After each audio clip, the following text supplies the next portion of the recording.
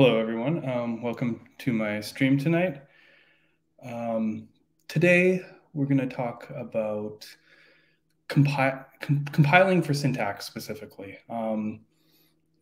There was some discussion, especially around Twitter, about some other compiler topics, and I've covered those in the past. I actually had a really good stream on compilation back in, I'd say, end of November, early December, where I spent 4 hours talking about compilation and optimizations and that whole topic. Plus, we, week to week, we cover different stuff.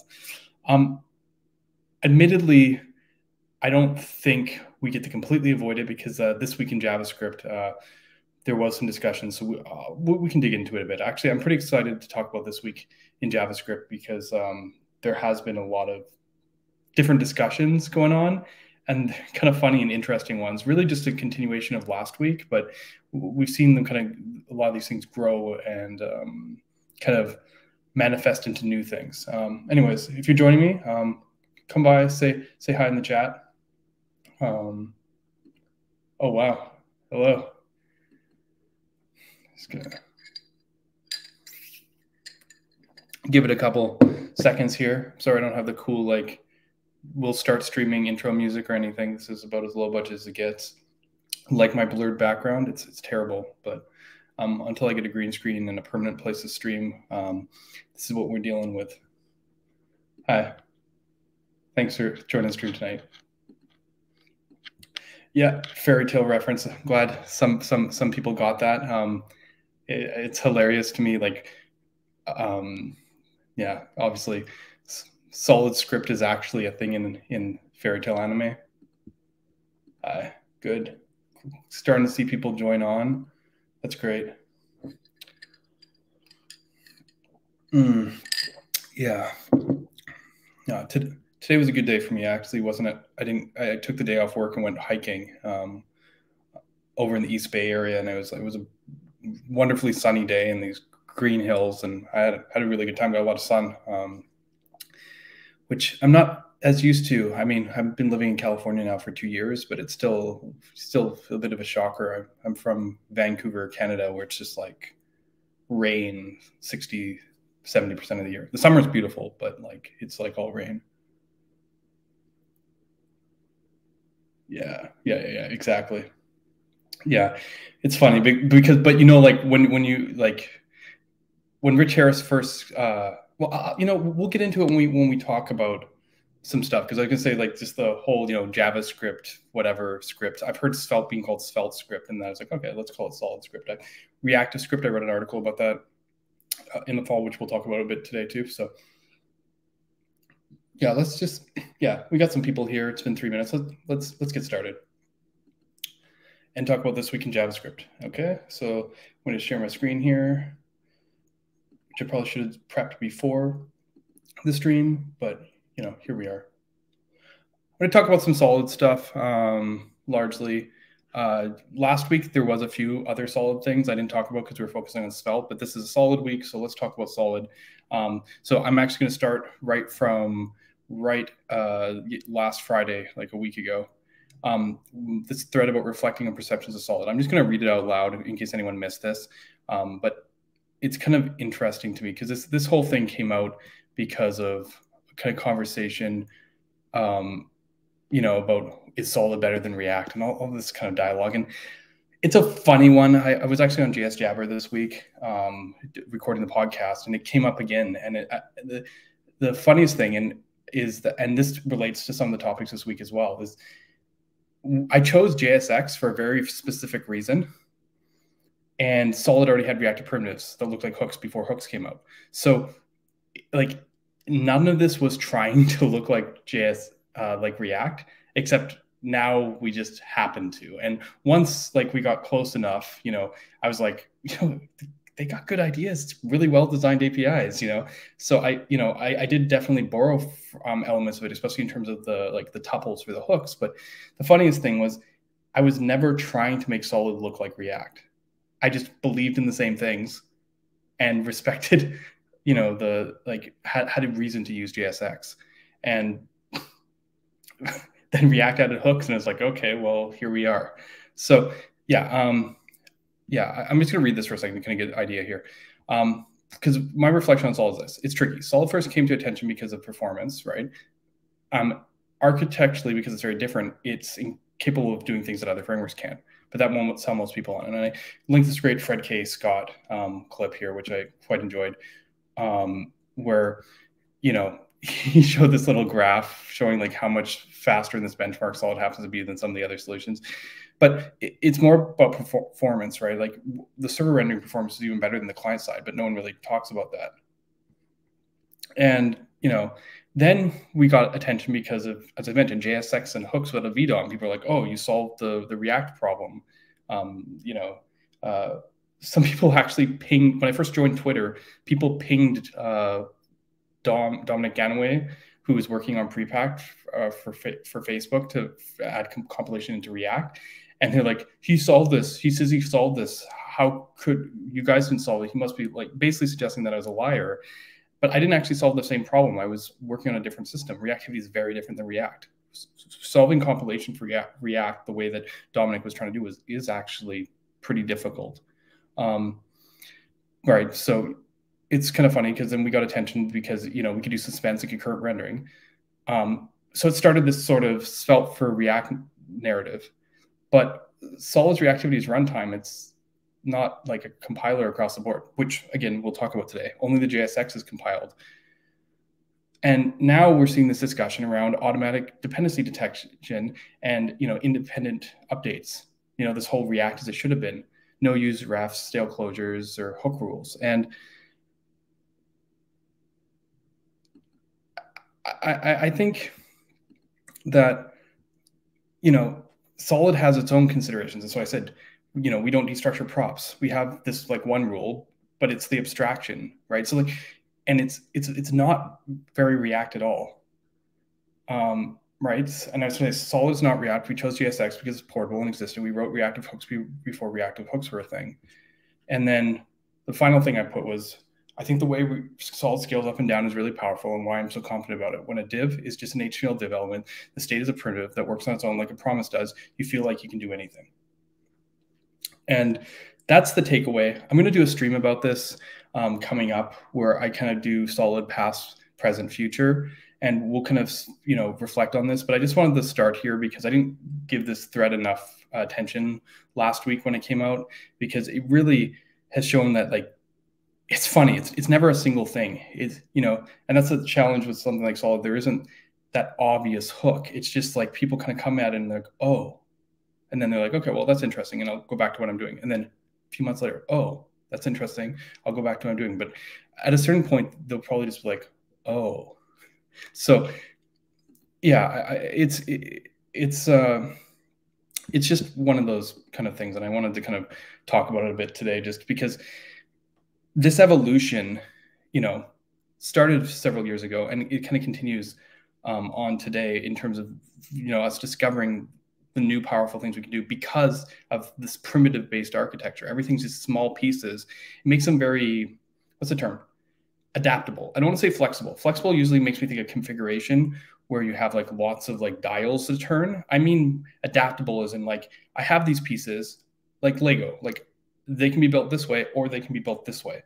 And, you know, you just kind of decide what you're trying to build. And then as long as you have the blocks, you can do it. And that's sort of the mentality here. Some nice comments coming in here while I'm getting started. Yeah, I know it's a terrible time. You know, maybe I can do something about this in the future. You can't really work for everyone, but I think this is actually probably the worst possible time to be streaming. So I do appreciate people coming here. Like, you stream like first thing in the morning. It's really good for Europe. It's like dinner time-ish, and you know, people, you know, all the way across North America can see it. But you basically cut off people in the South Pacific, you know, in Asia and stuff. So this time is better for them. So I guess there's that trade-off. But I think classically, Solid's grown more in North America and Europe. So there's a little tension there, I guess. Anyways, keep on going. So yeah, what else was cool that kind of came up? Capacitor, Solid Vite capacitor. I'm super stoked on this because, again, I haven't tried it yet, and maybe this is something we can try on stream. I don't know like how much native stuff. Like, do I need to get like Android Studio working on here, you know, to get it working? But like, seeing Solid on mobile makes me pretty happy, stoked. Like it's one of those things where, you know, I didn't have to do any work and people have built this. It's amazing. Yeah. Yeah, you're probably West Coast like I am. So yeah. So yeah, this is really cool. Ionic, you know, and capacitor solid V. I haven't played with it yet, but yeah, iOS, Android apps, PWAs, really, really cool. Another cool thing that happened this week was some amazing articles were written. Really, and the first one that I saw was from Taylor Hunt, and to be fair, you know what? I'm gonna pause on this one for a minute. I want to get back to here. The reason I want to get back to here is because this is going to tie into some stuff we're going to talk to about in a minute.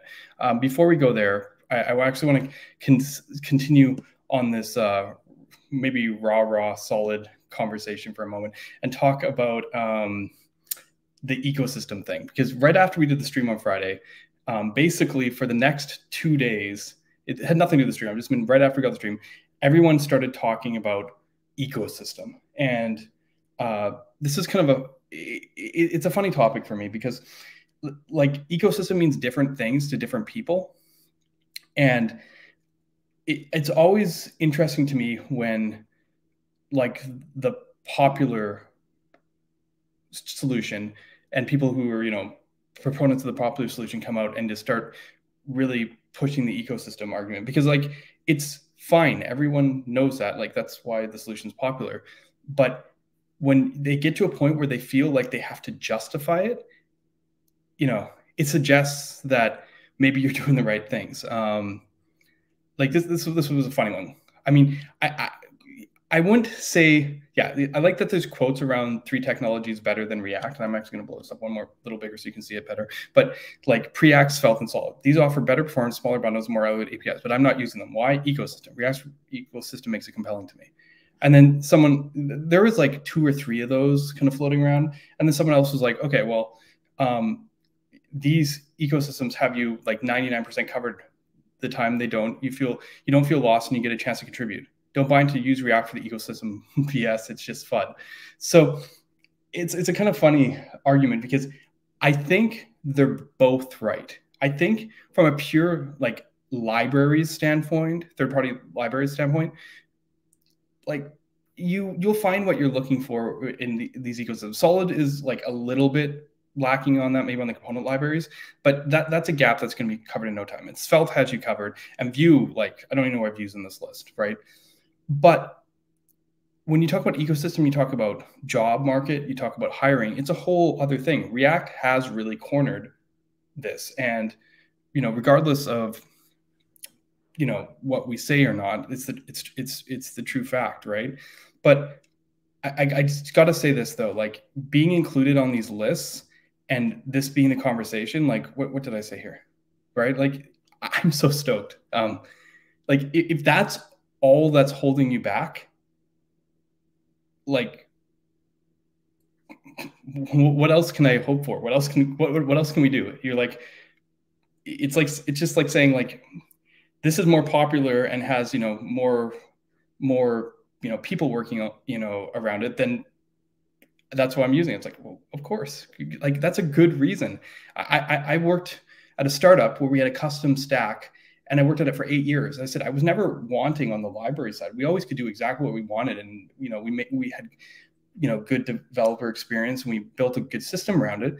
But you know, 8 years later, we actually ended up doing a rewrite with React, and it's funny, we hit new problems and we tried other libraries in the open source and they didn't quite work, and then we had to patch them. It was the same thing. We didn't like it, on the library side, it didn't actually feel any nicer or better. But you know what was nicer? We just started picking up like college grads, and like just picking up like people who just out of boot camps, and they were up to speed. No more training. Like that was huge for our startup to be able to like ramp people up and, you know, not worry about how much of an investment we had to put into talent. So like I respect that argument. in terms of like hiring and job pools, like completely. It's just like to know that that's the only thing, like that's sweet, you know, like, you know, keep on making posts like this. People will see it and go, maybe they'll just read the first sentence and just be like, you know, go for it. Yeah, what do we got here? Yeah, exactly. I mean, it makes sense. So, yeah, yeah, this is kind of comes with the territory, and you know, yeah, and this is a good point, right? Like, why even bother, right? The problem is there are problems and solutions. You know, React actually isn't the best at, and I'm not saying Solid is actually going to be the best solution in those cases necessarily. I'm just saying like there are places where React actually isn't the logical like choice, like not at all. And you know, it's like at a certain point, you know, you just go, okay, well, I'm going to try something new. Maybe I'll build an Svelte. Like at a certain point, someone's going to do that, and eventually the tide turns if that's the case. I mean, it is hard.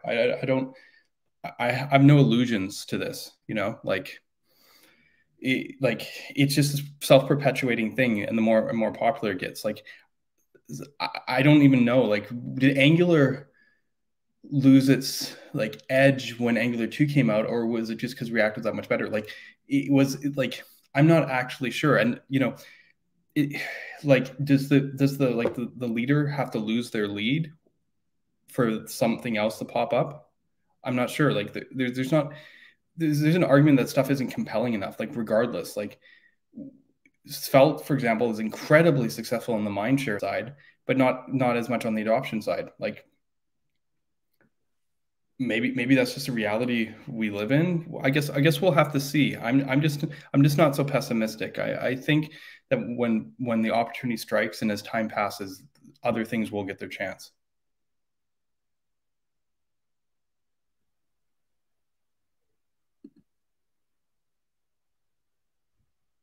Yeah, exactly. And when there's a chance, the chance will happen. And so I'm not worried about this. I mean, I didn't get into this because I thought I'd like win the framework battle on like there's so many other things. Like I was in music for a long time, right? And the thing you know about in music is it's like 90% marketing and put yourself out there. Yeah, like sure, write a catchy song, but like it's like there's so many like talent isn't going to get you to number one.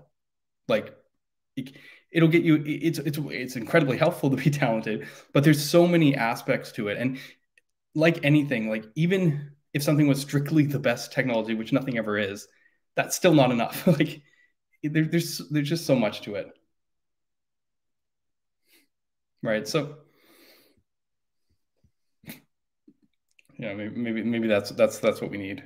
That's not what we need. No, but yeah, I mean. The fact that these conversations are happening are cool. These threads were interesting to me because, you know, yeah, safe enough for the long term. You know, Rich Harris getting hired by Vercel to work specifically on Svelte, that's big. You know, that's the kind of stuff that's going to make or break libraries at Solid or Svelte stage. And I'm not saying that Solid's at Svelte stage yet, but you know, like there is a how should I put it? There is a trajectory that I'm seeing for new frameworks. I was looking at this on the JS framework benchmark, right? If you look, not JS framework, sorry, the JS survey thing. If you look at like 2015, 16, new frameworks actually launched up really quickly. And they gained like 10, 15% a year. Like Vue's rise was meteoric. Like React, they went up actually fairly quickly, and they hit their plateau and they kind of barely moved. Svelte for the last 3 years has moved up slower, but just keeps on moving up. Nothing else has been moving up over that time period in terms of like usage. So I think this is just like the slow climb, and that's what we're in for unless something fundamental changes. You guys are great.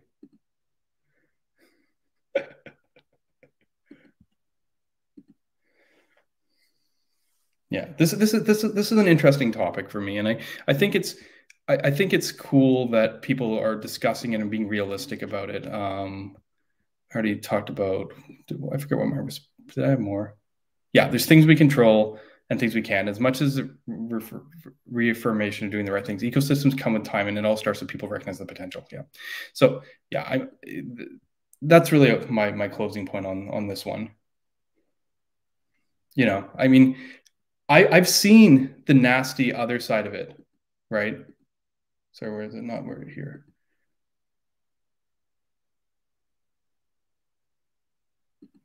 Which is that side. I mean, I can't give too many details here, obviously, but you can imagine if you work at a company that doesn't use React and the other popular companies that are of the same size or caliber use React, there is definitely friction and misunderstanding with developers. I've witnessed this, you know, where there's this thinking that like you're hurting their future job prospects, like you're hurting their resume. I've been told that we're like basically we don't care about their future because might be making them use a framework that's not React. That's insane to me. Like, but I get it, right? Their view of the world is that they go into a resume, someone's going to ask, or sorry, into an interview, someone's going to ask them about the specific detail about hook rules and like when to use ref and stuff, and they're just not going to have that experience. Sure, they built a hobby project, but they never did anything at scale.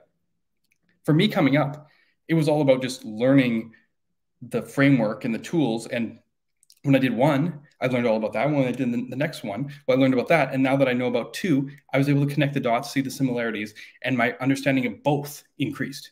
That's why I'm here today, because I spent so much time working on different solutions, benchmarking them, studying them. It was understanding, doing real work in one, doing work in another, and then kind of learning the thing that's not written down in the docs. But how do you tell someone that? How do you tell someone when it's like their first job out of college and they're like, I thought I was going to be able to use React, and now where can I get hired?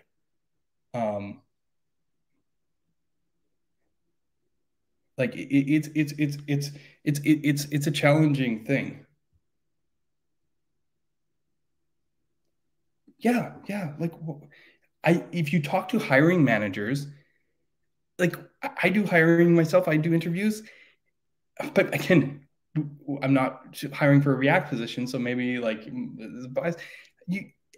I'm excited when people have good React experience of that. Like it shows that as long as you understand declarative libraries, gone through the patterns and the trials, that shows that you're able to learn it. It's not like being able to recite the hook rules in reverse order or something, while standing on your toe or standing on your head or something. Like it's hard to appreciate.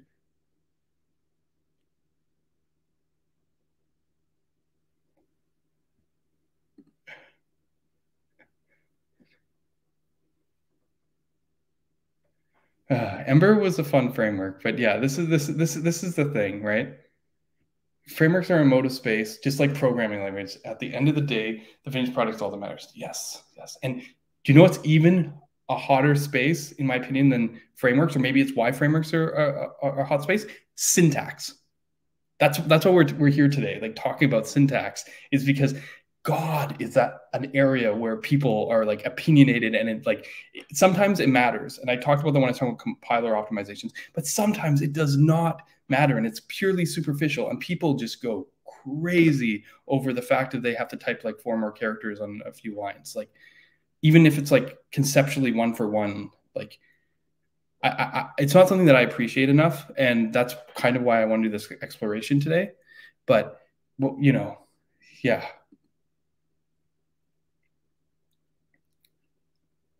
Yeah, this is an interesting one, right? Because I think declarative frameworks are a skill. Like, some people kind of talk about like hiring on like JavaScript, and I'm not saying this is what you're saying, but like fundamentals, and like accessibility. Like there's a whole bunch of native, knowledge around the platform that's really helpful. Understanding progressive enhancement, like all these things.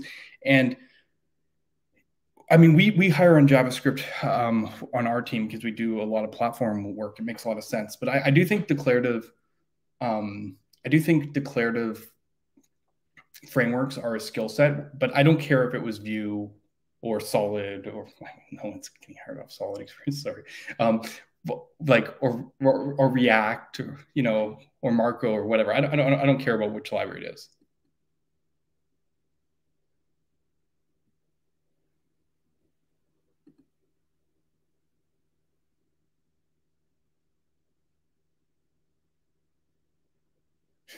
Yeah.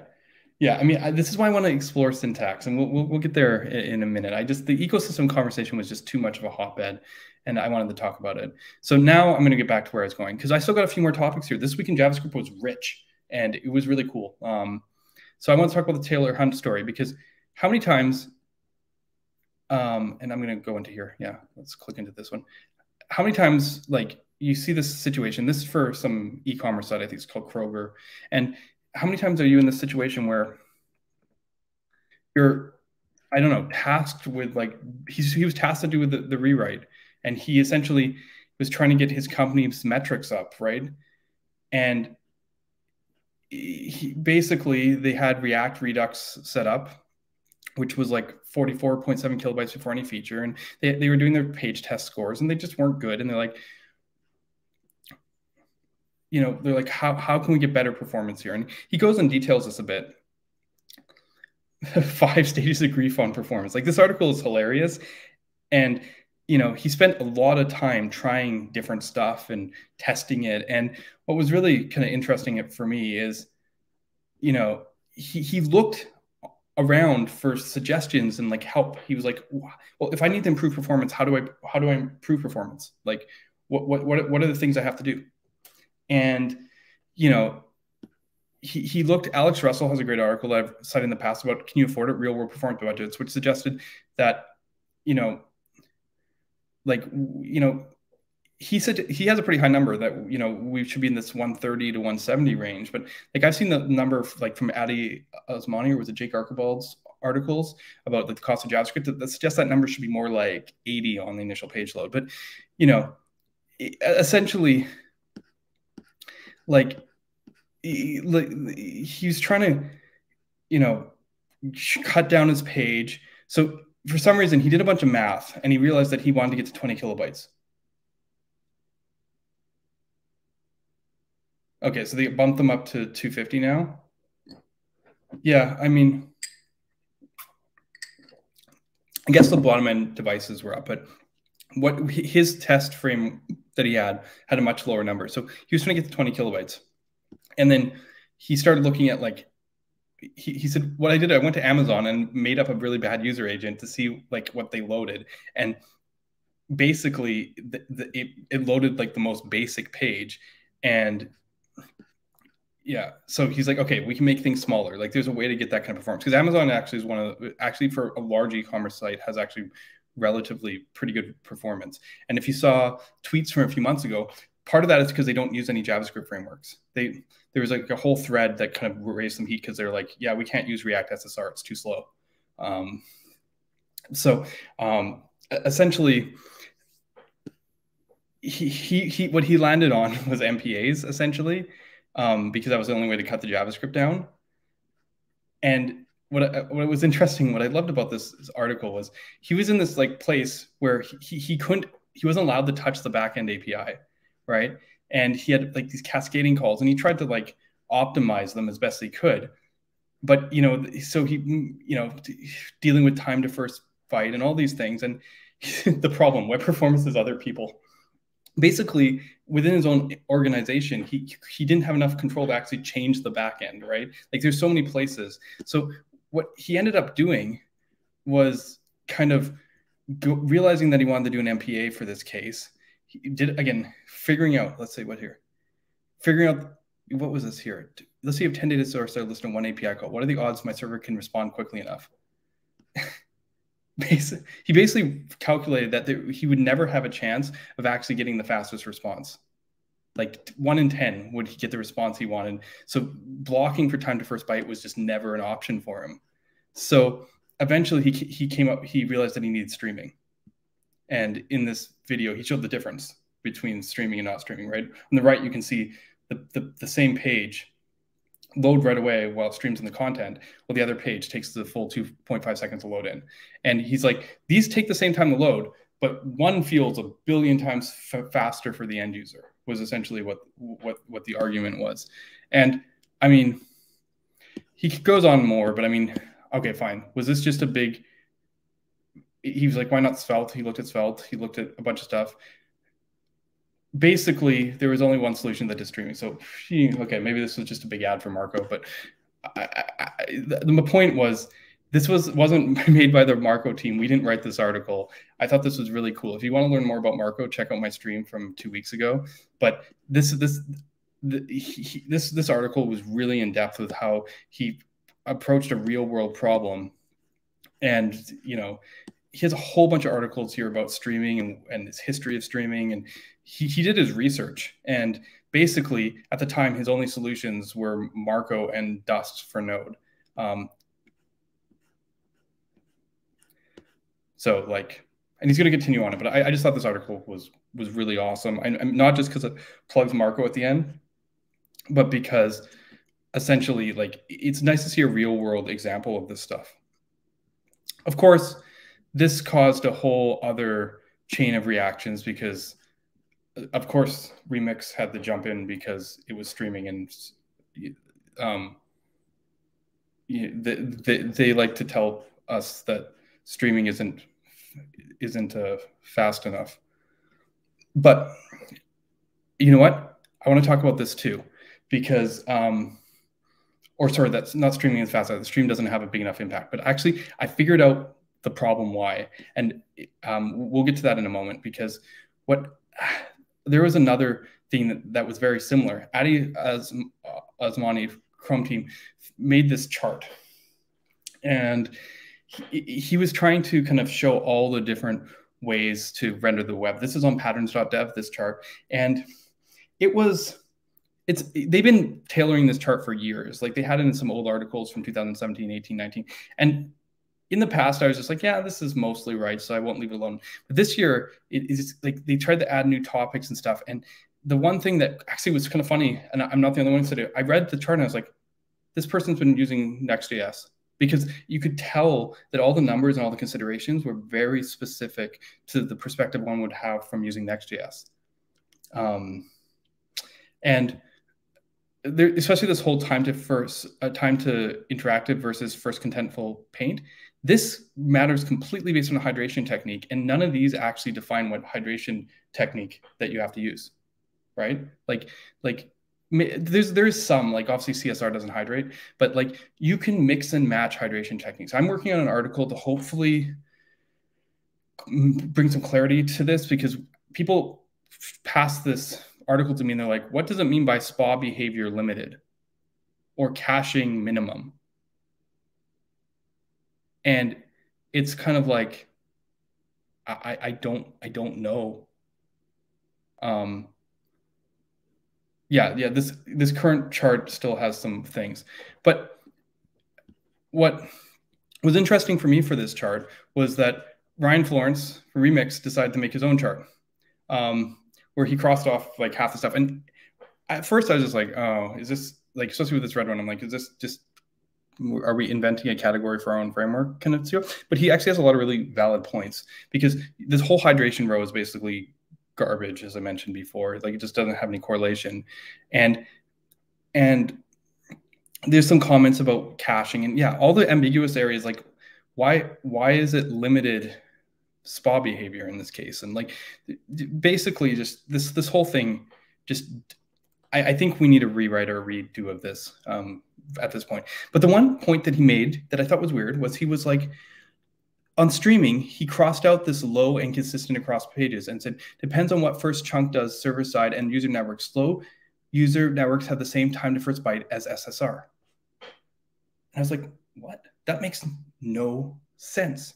How could, like, streaming, you literally get the response, start rendering, and start responding right away. You don't wait for any data. How could that have the same time to first byte as, like, wait for the data? Like, we've seen on the stream, we've seen like the impact of streaming. How could that be the case? And I was like, okay. I hadn't been paying attention to time to first byte. I've been looking at first paint. And yes, first paint seemed to be the same on a slow network. I've shown this before. So like on a fast network, its streaming looks much nicer, but on a slow network,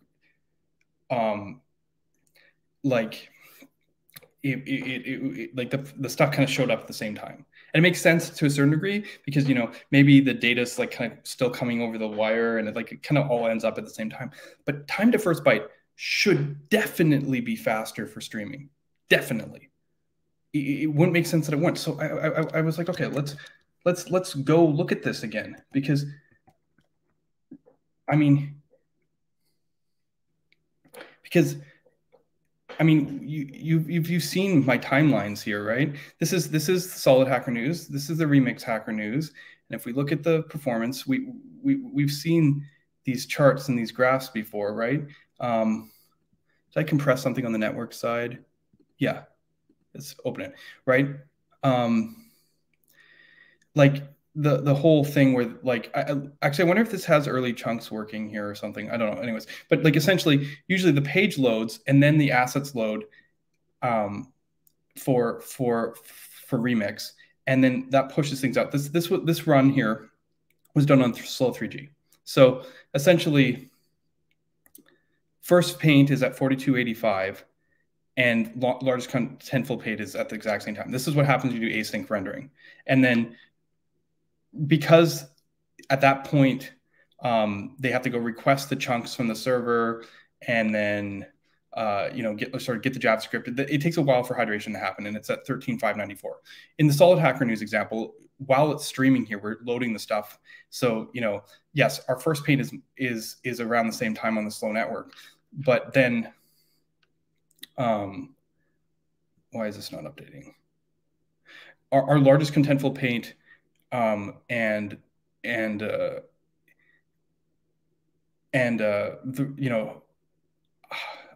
our hydration is done about almost like 3 seconds sooner. Now, the thing was, I've been focusing so much on this paint stuff, right? So clearly, like in my browser, I can see this like slight advantage on paint, but it's like minor. Like in the end, it kind of works out the same way. It's hydration costs that kill, and that's a React problem, not a Remix problem. But then I went to the network tab and I looked, and it was like time to first byte on this is 2.02 seconds for solid version, and on the Remix side, time to first byte was 2.03 seconds. The time to first byte was identical.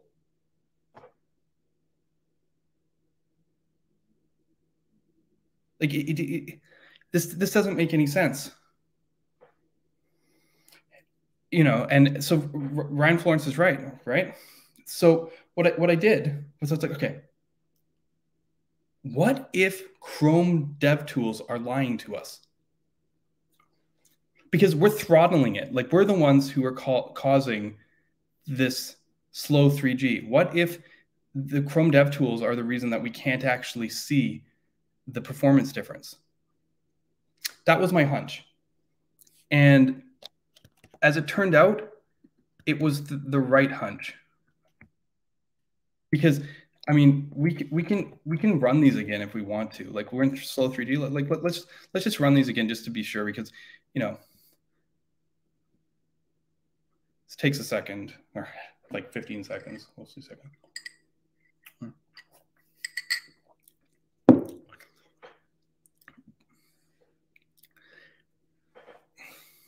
Okay, there we go. And let's run this one again, slow 3G.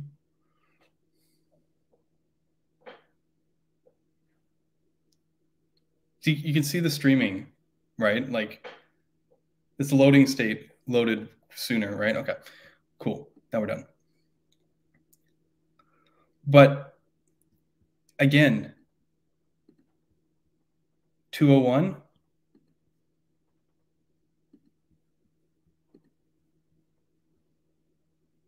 Oh, this was 4:15. Maybe this is a bad run for Remix.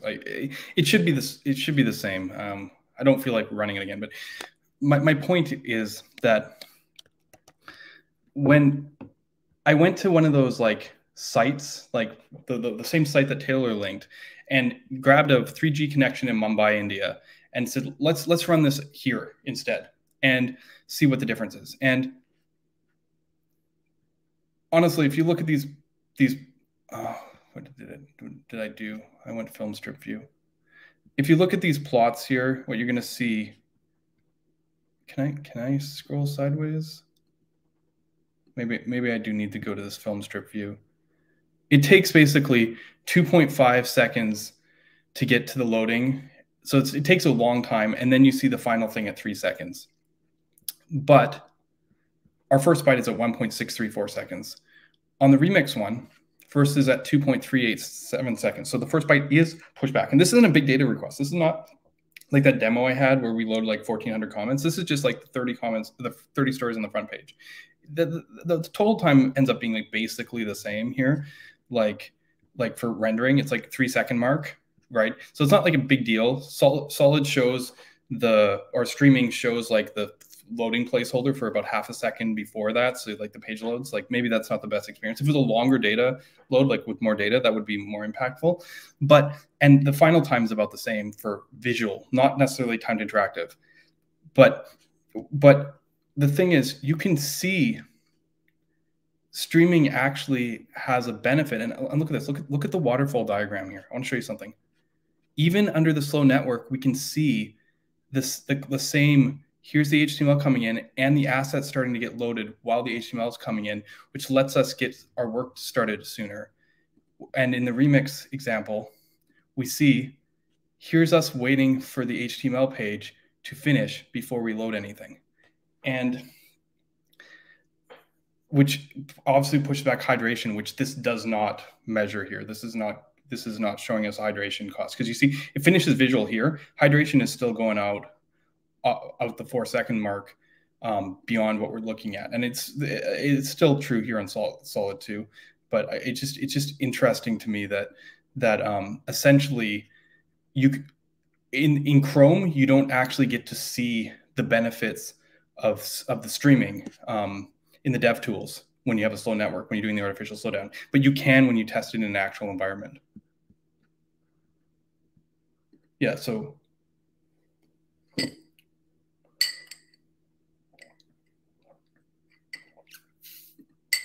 sure, probably. And all this stuff's from Cloudflare, so it probably isn't as big of a deal. But I did want to mention, like, it is a 3G, so it is a slower network. And as I said, we can make worse, more aggressive demos which show streaming perform even better. I just wanted to show that the dev tools are actually misleading. And I'm sure that's what everyone does, right? You make an example, you test it, and then you go in the dev tools and you simulate slowdown. And that's not the full story. So time to first byte is faster with streaming. Makes sense. It's just the dev tools hide that fact. So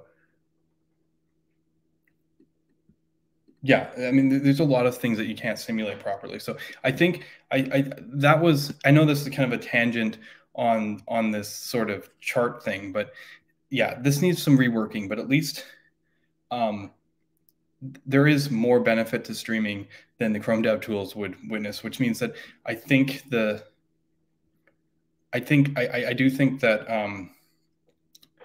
the whole thing about streaming here isn't actually correct. So just wanted to kind of throw that out there. So anyone who's like playing around with streaming and like playing down with network slowdowns, that's not the best way to kind of test it. What else was fun this week? There's a couple more things. Okay, yeah, we're not quite there yet.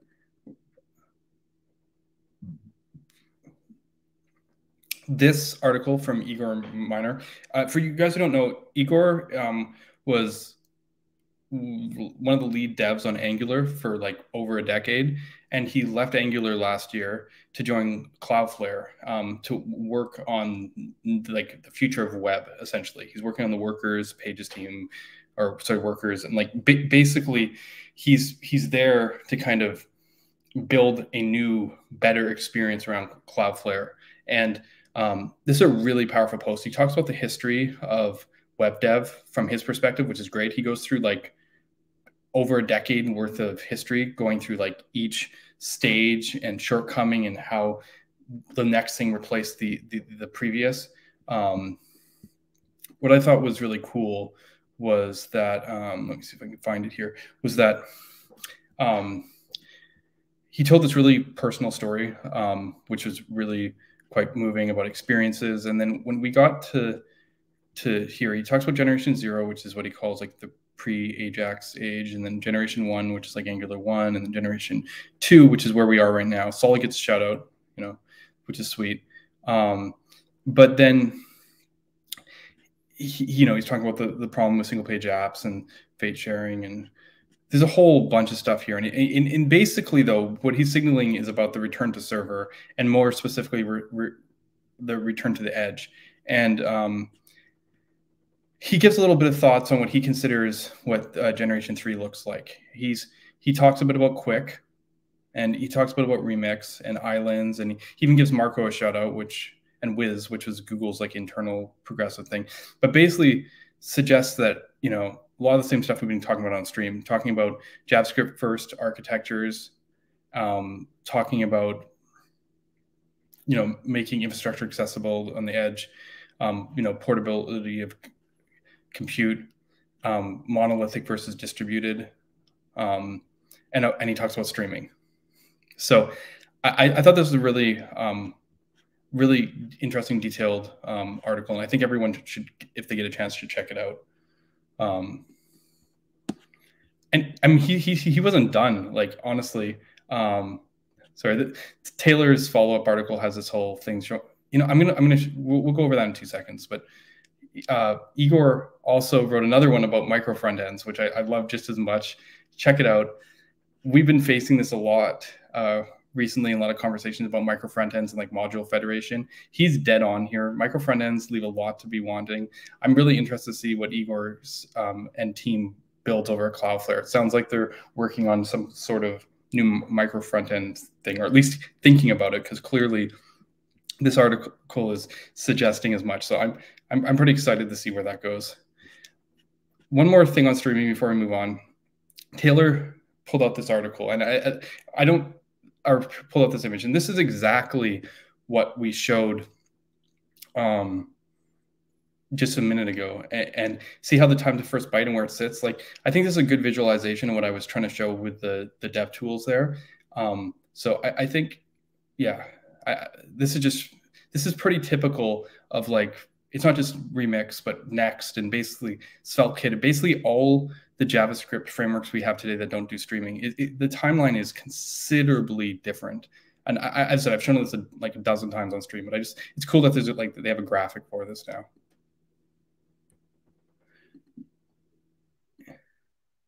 Yeah. That one, the new types in JavaScript, was the week before. I talked about it a little bit the previous week.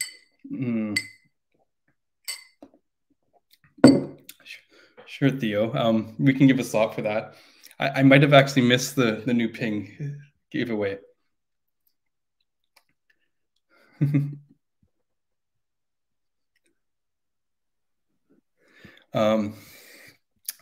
Yeah, maybe I can find this right now. What's the ping giveaway? Is it ping video? If I got it.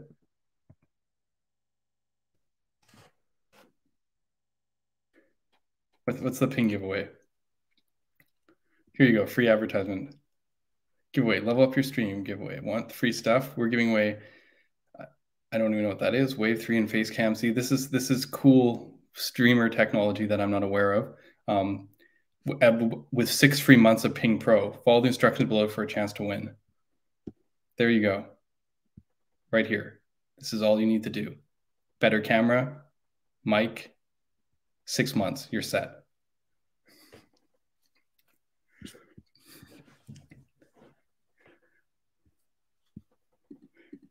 Yeah, my completely budget setup could definitely benefit from this.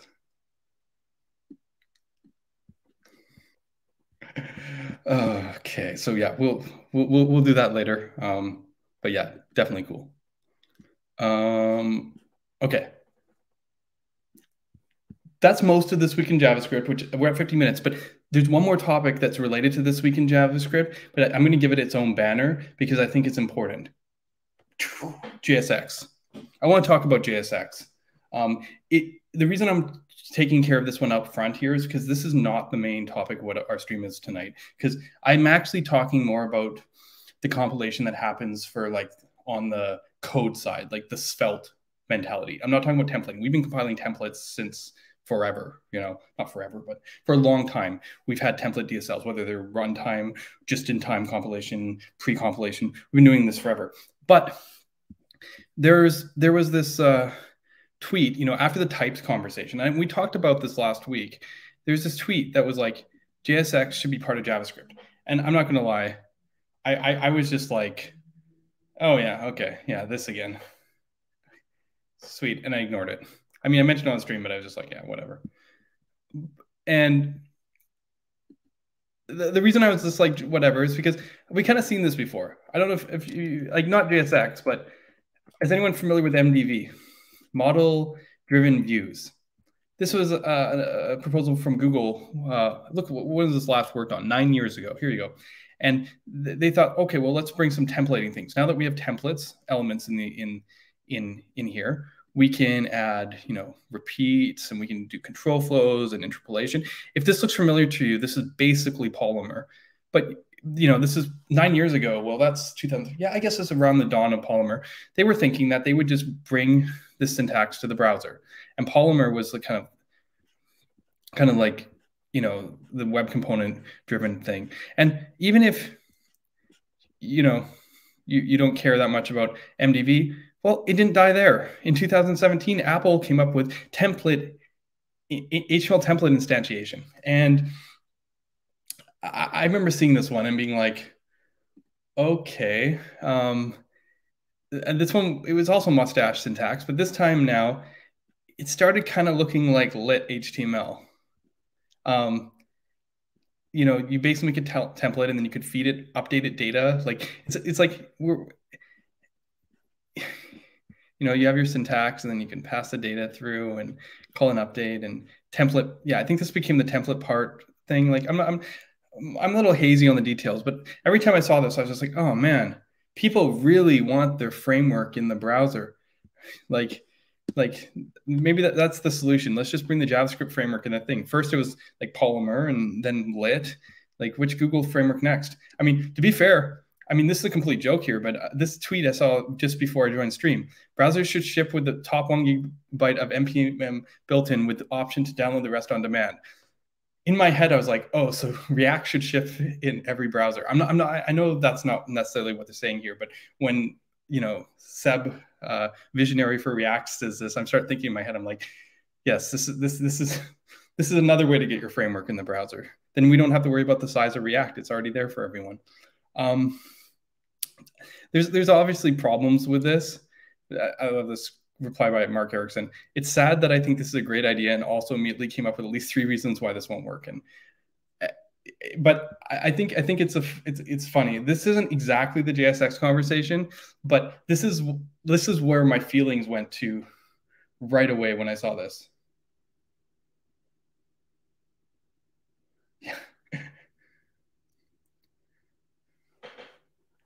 Yeah. Yes. Yeah. There's lots of concerns here.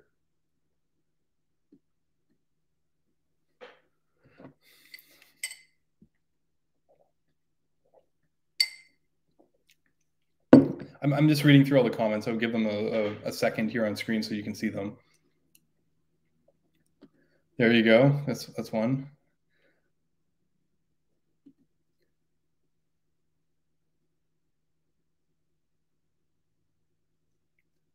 So,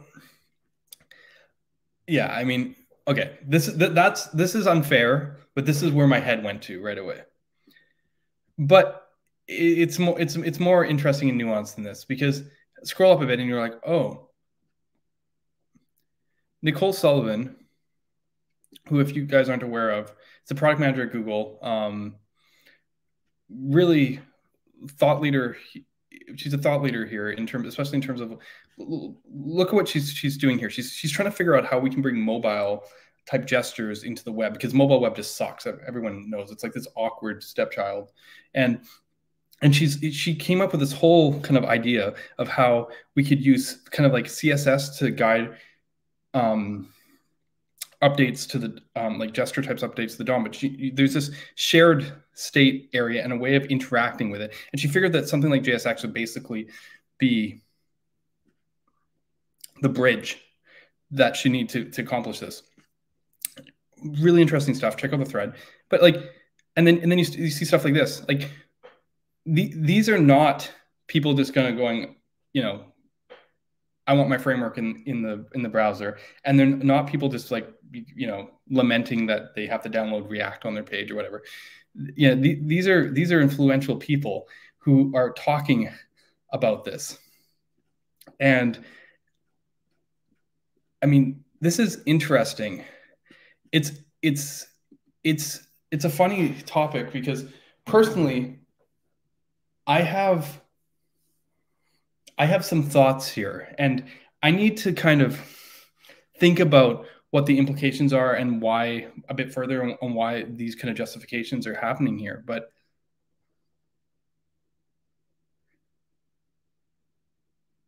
there is a reason I like JSX, and that reason I like JSX, I fear, would completely evaporate if we added it to JavaScript. I don't know how many people have ever looked at the JSX spec. Facebook has this page. Oh, it's been updated. Oh, they updated it. That's crazy because it's not a program.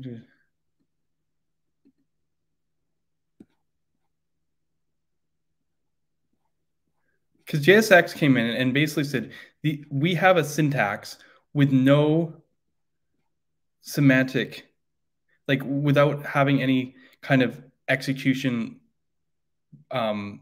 They changed it. Like literally the home page, the first line was essentially like, we have no opinion on how you use JSX. Just like, here's the syntax. And they talk about why they don't use template literals.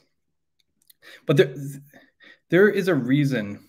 This is interesting. They completely updated this, which is thing, because a while ago, let me find it. I think it was like my first article in Dev2. I was writing on Medium before that, but let me scroll really far back to the beginning of time here. No, my first article in Dev2 was me complaining about TypeScript. Never mind.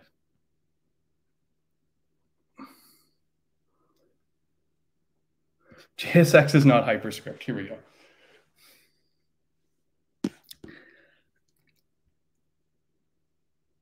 I had like big discussions with people, but from the JSX specification here, which used to be different, the first line used to read JSX is an XML-like syntax extension to ECMAScript without any defined semantics. That is JSX. They're changing the messaging slightly. Maybe they're preparing for this potential change. This funny tag is neither string nor int file. It's called JSX and it's syntax extension to JavaScript. Basically, it is not a runtime. It is not a language. It is not a virtual DOM. It is literally just a syntax. People conflate it with HyperScript.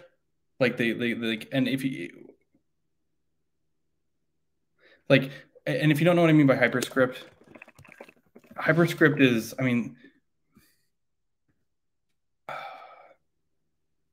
HyperScript is, come on, why can't I just find like, really, where's the GitHub for HyperScript? Yeah, here we go. HyperScript is basically this, which is a function which takes 3 parameters or more, depends how it handles children. But essentially, you can define what the tag is, you can define what the props are, and you can do children. And React create element or whatever VDOM uses, they tend to use HyperScript. But here's the thing. JSX does not need to compile the HyperScript. In fact, Solid does not compile to HyperScript. Inferno does not compile the HyperScript. What do those 2 libraries have in common? Well, they're from a pure rendering standpoint, they're actually quite different. One's a VDOM, that's super perform, and one's a VDOM and one's a reactive fine-grained reactive system. So it's not the underlying technology is the same. What they have in common is that both those libraries are incredibly performant. And the reason they're performant is because they look at the JSX and do smart things and don't compile the hyperscript. Hyperscript is not very optimizable. Yeah, I don't. Quick does some interesting stuff, but they might actually keep the view actually a hyperscript variant for their VDOM, but they do break stuff apart more granularly. So like some stuff like event handlers also have to be handled differently. But like, I mean, I don't really want to get into Solid's JSX compilation. It doesn't really matter here, like the fact that I make it into a string that I clone and all that stuff. But like at a fundamentals level, the key thing to understand here when talking about Solid JSX compilation is that let's add something here. Let's add something counter like something equals something made up. Okay, d.d. See how I compile this into a getter? Basically, this create component almost looks like a hyperscript function, to be fair. But if you even ignore all the DOM specific stuff, like Solid has a universal renderer that works on any platform, like for mobile or terminal or whatever, like it has a custom renderer. We don't have the DOM specific stuff. But at a baseline for fine-grained reactivity to work, you actually care about what's in the holes. Like what's in here. Watch. Ooh, something equals D. We analyze the parts that are the dynamic parts. And if you look at something like Vue analyzes the dynamic parts. That's one of their secrets. And essentially, when you start kind of breaking templates into this sort of dynamic static mentality, it's the holes of the dynamic parts that matter. I was talking to Dom, creator of Infernos, and he saw Solid, and he understands like fine-grained reactivity and VDOM aren't the same. But for him, he's like, yeah, it's the same thing. Like because he's like, oh, it's just where the memorization's happening. And for me, for him, a VDOM is just the holes. He doesn't care about the static part. Like, and that's an interesting mindset because when people think of VDOM, they look and they go hyperscript. It's that tree. But for him, it's what's not the static tree. And we looked at a conversation a week ago on stream where Seb was talking about introspecting children should be deprecated, and React kind of treats it like that in their thinking because, it gets in the way of potential optimization. I mean, there are holes in JSX in a sense in terms of its ability to optimize, but the reason you can do all this stuff and get to this level of optimization, as I said, I'm sure Vue would be doing it if they weren't relying on the templates. They have JSX and they can go like, it's kind of like second class compared to like their string templates. But essentially, it's inevitable to me that you will want to analyze the template beyond what HyperScript does for any library that cares about performance. And the reason I chose JSX was because it's incredibly portable, right? Everyone, if like people haven't seen this, I love the fact that I can just be like, H1, whatever. Hello. And just be like, let's stick this in the button. Like, who I broke this because a D doesn't exist, but you know what I mean? Like there we go. I just put a div. Like, I love this element of JSX that I just like threw an H1 in the button because I can, but I mean, hell, like, I mean, yeah, I don't want to get too crazy on this example, but my perspective, my point is, it's because it doesn't have runtime semantics that it's so powerful. It's like a pre-existing AST that you can analyze that can do incredible things for you. And every tool supports it. And that's the difference. Like tag template literals can do a lot of the same things, but they're expected to actually execute in the browser. Once you make these actually expected to execute in the browser, then there's just certain things you can't do.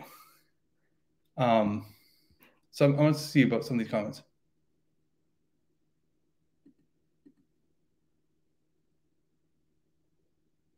Yeah, what I'm saying is that output is basically useless for us in Solid. That's me being selfish, but it's basically useless because I need to analyze the dynamic parts, which at the time it makes the tree is already too late. Solid's hyperscript requires us to actually wrap things in functions ourselves. Like at the basis, the reason we have a JSX compilation is because of those lazy getters. That's the power. Yeah. Like even if Solid has these abilities, the reason JSX is so special for us is because I could make our HTML tag template literals work like the JSX and not need all that stuff, but then it would never run in the browser. That's essentially what the conflict is.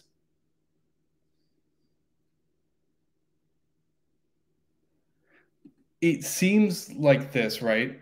But like I said, there's more complexity when you have to consider things like reactivity. And this is part of me coming from that zone. I've never had good luck with framework agnostic solutions before Astro. I know that's like such a big boost to those guys, but it's because Astro doesn't get in the way of like Solid's domain. But web components and like just like every like, oh, we support everything has never worked for Solid, which you'd be like, oh, maybe Solid's just doing things wrong. But sometimes doing things wrong is the way to do things right. Like, so like reactivity makes this like, especially fine grain makes this just not align. And again, this maybe just me being kind of selfish here, but I really like JSX for what it is. The second they add it to the browser and it actually has a runtime potential, it's going to cause a ton of confusion. Like we won't be able to use it anymore. Like we'll have to like, last thing I wanted to do initially was write our own language, which again is a topic for today and why I wanted to talk about this up front. JSX is really powerful as it is because you can do whatever you want with it and all the tools support it.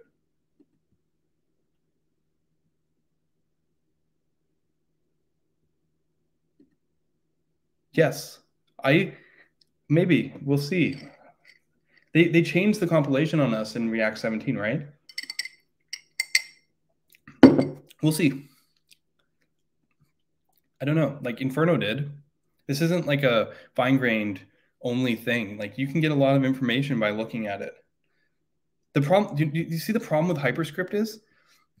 I mean, it's fine. This just generates objects, but so it could be an object. But these are functions, and look at the way they execute. If you have a function and a function and a function, does anyone know what the first function that gets called in this blob is? Like you all are looking at this with me right now. Actually, I'll go back about. What's the first function that gets called here? I mean, other than the require, obviously the require is the first function that gets called. But what is the first function? So not that gets, yeah, what's the first function that gets called here? I believe the answer to that question, and I could have like the spacing wrong, but my guess the answer to that question is this function. It's not this function up here. It's not the first div page. It's this function. Your stuff basically executes inside out, and it's all piecewise. There's no way to go, I structurally know what the thing looks like until you actually build the whole thing up. That's why Solid uses a lot of lazy evaluation and getters. We actually reverse the flow, essentially. We actually build it downwards as we need it. Yeah, like is it this one? Like I can't tell from the spacing here. I could be wrong. Like maybe this is nested, but I think it's one of these children essentially, right? So like, and I've seen some clever solutions where you actually like use a hyperscript to build the information about the tree and then like do something afterwards with it. But like, yeah, I mean, as I said, this is probably just me being selfish, and there's some really powerful things that you can do with this. But it just means that like if people expect JSX to be executable in the browser, we're probably going to need to find a new language because this will never work for us in a nice way.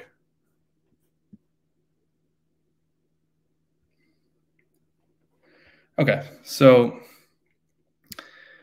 Yeah. I mean, I'd love to see a JSX too, and I'd love to see more work going in. JSX hasn't been touched for ages. I know some people hate it. For all those people that hate it, you guys should just go use Marco. Marco has the best templating syntax anyone has ever invented. So, you know, sorry, I'm just playing with it a bit, but like the whole subject matter here is kind of a funny one, right? And this is actually sort of the preface that I wanted to have before we actually got into this discussion and showing the stuff today, because I mean, it is important to kind of understand, how syntax affects us. Like, you saw that hyperscript. I don't know if you all loved it, but there are some people. I saw a funny comment on Twitter where someone's like, "What's your favorite JavaScript framework and why is it Mithril?"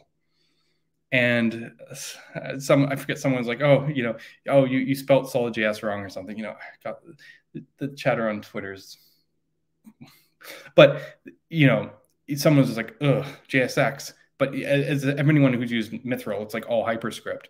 Like, people have really strong opinions about this stuff. And then if you talk to someone from the Svelte crowd, they'll tell you, well, Svelte's just JavaScript, HTML, and CSS. I don't even know if it's worth trying to pop their bubble. I mean, that's about as far from the truth as possible. Like, but I mean, that's the thing. People have familiarity, they see it, and like that is essentially like it makes this thing. Like, I've shown people Marco and they're just like, hell no. But like, from like, as I said, my whole thing is like, from like a mechanical standpoint, Marco 6's language is the tersest, most to purpose, and like I can come up with a billion examples where it's like quantifiably the best, but in terms of its capability and mechanics. But obviously, it's enough of a turnoff for people to look at that they'll never give it a second look. So, it's a funny range, because when someone says, for example, that a templating language is HTML, just HTML, I think to myself and I go, well, I mean, Knockout was, I guess, just HTML. It used attributes for data binding. Is using handlebars like Ember does or Svelte make something more or less HTML? I don't know, right? When you see that stupid meme with the guy, in the Svelte, like, let count equals 0, and it's missing the script tag, like, is that more or less JavaScript or HTML? I don't know. The funny thing is, when I told someone that script tag missing bugged me, they're like, well, it's a script tag, that's where your JavaScript goes in, and people can just custom that. But I'm like, but that whole file is JavaScript. Nothing in that, it doesn't emerge as HTML. The whole Svelte file is compiled to JavaScript. Like, and that JavaScript looks nothing like what you wrote. So what is just JavaScript or HTML? It's what you feel, right? Like, this is one of those areas that for me is very hard to pinpoint, and probably why I haven't spent as much time focusing here, because it feels like almost like a waste of time, because for me, it just doesn't feel logical. Like, people get this kind of like feverish, almost like, yes, this is the way feel, because it feels nice to use or something. And there's that ergonomic part. And I'm just like, sure, okay, then that works for you. That's great. But it's like, there isn't an empirical best in many cases. And where there is, that isn't the defining quality that actually makes it good.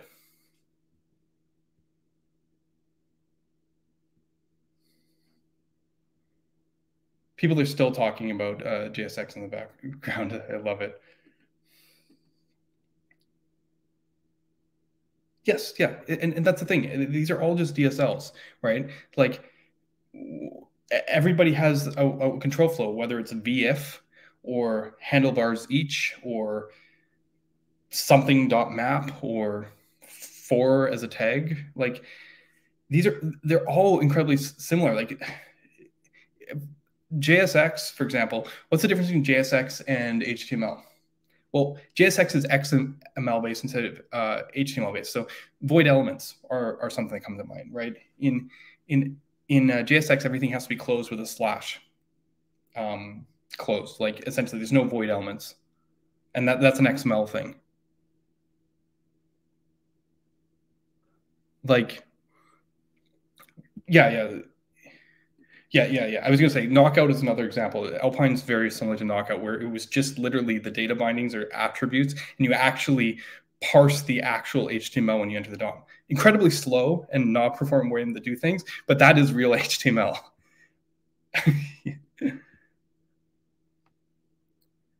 Right. Yes. Don't get in the way. And that's the thing here, right?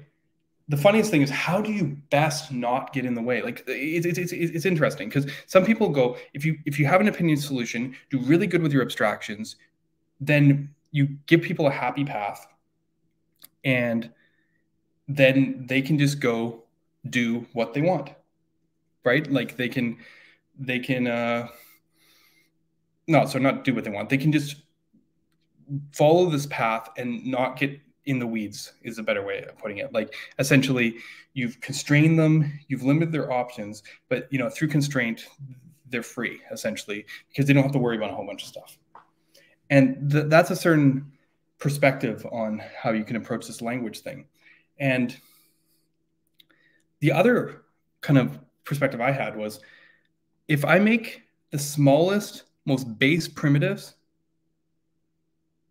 then maybe I just don't have to worry about this. I don't need to get into this battle. If people want to build stuff, and do this stuff, good on them. Great. If I make my stuff as explicit, clear, and simple, not easy, simple as possible, then they'll have all the tools they need to do whatever they want.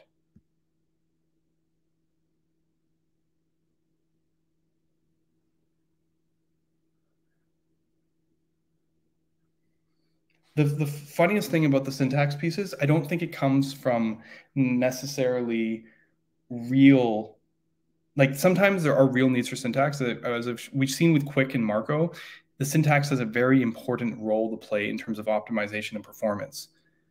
But ergonomics is something that matters to a lot of people. And for me, the most ergonomic thing I can have is the thing that it's not about what I'm typing, it's about how clear it is, like how it flows, what sense of power control it gives me. But maybe I'm just a control freak. Maybe that's my curse here.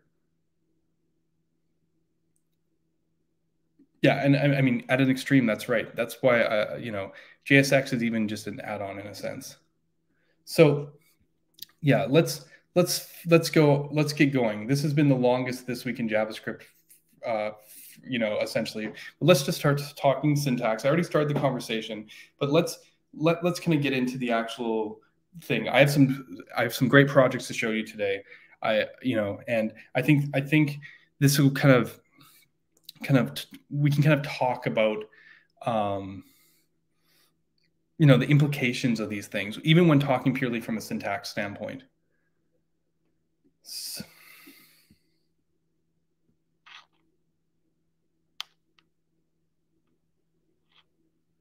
So as everyone knows, I just built these primitives up, and that was really my goal. But early on in doing so, I came across someone reached out to me, and they're like, "Hey, Ryan, we built our whole IDE off of Solid." And this was the first time that I'd seen something like this done with Solid. Later on, I would go on to joke that there was more compilers for syntax in Solid than there are component libraries. But the first thing that I ever saw was this glue codes, which is an online IDE that basically lets you write. I mean, let's see if there's an example of the code here. It's basically HTML with some like special attributes and stuff and pre-built components to kind of build the stuff you need.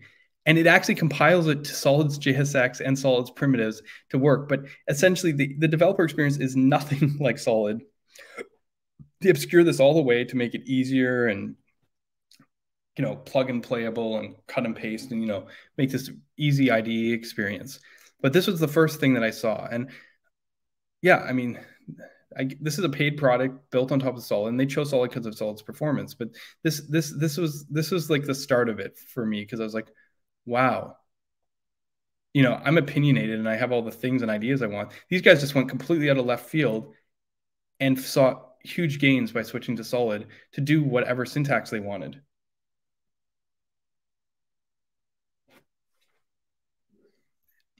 But after that, we kind of got into, sorry, I'm done with these. Done with these. We got into, you know, more of a discussion. People start comparing us to Svelte, and, you know, people just started kind of going off on like, oh, how could they design different syntaxes? And those people are the same people that created some of the libraries I'm going to show off today. But it was funny because it infiltrated every single channel in our Discord.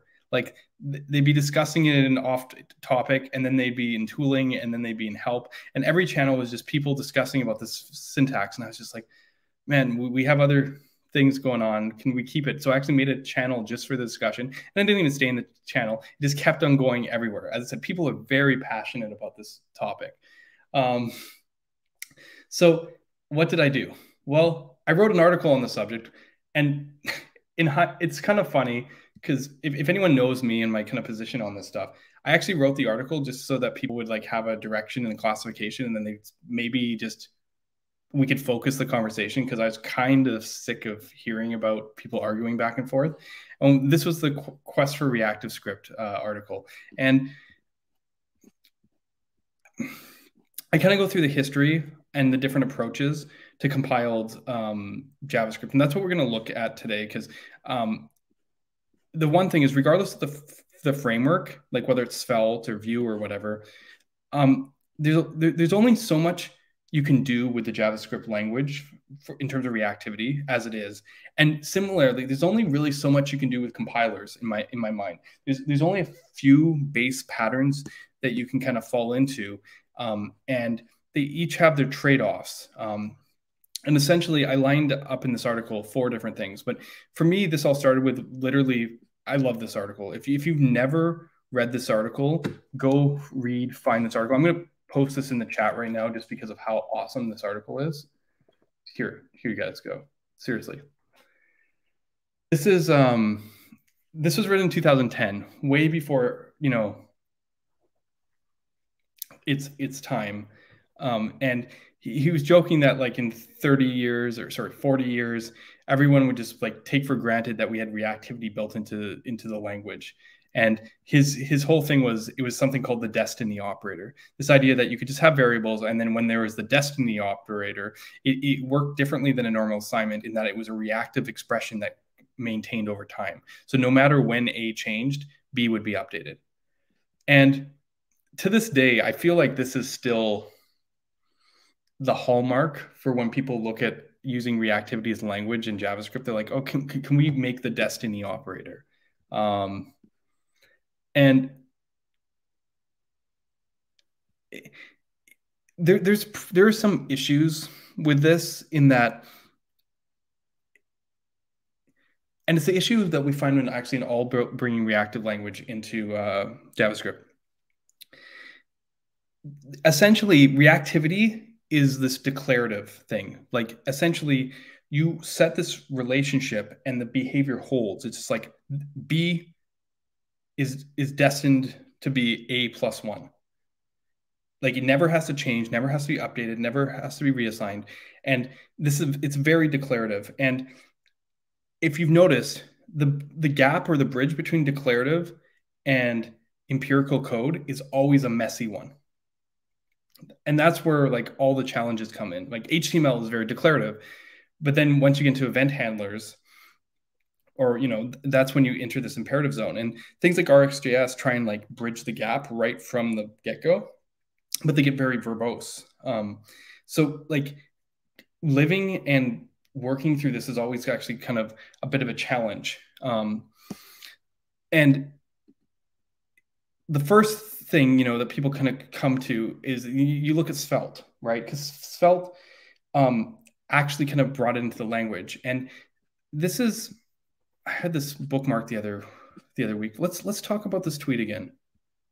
This was when was this tweeted? October 30th. This is literally like 3 days or whatever after the hooks announcement. And Rich Harris suddenly goes, wait a second, I don't need hooks, I just need a compiler.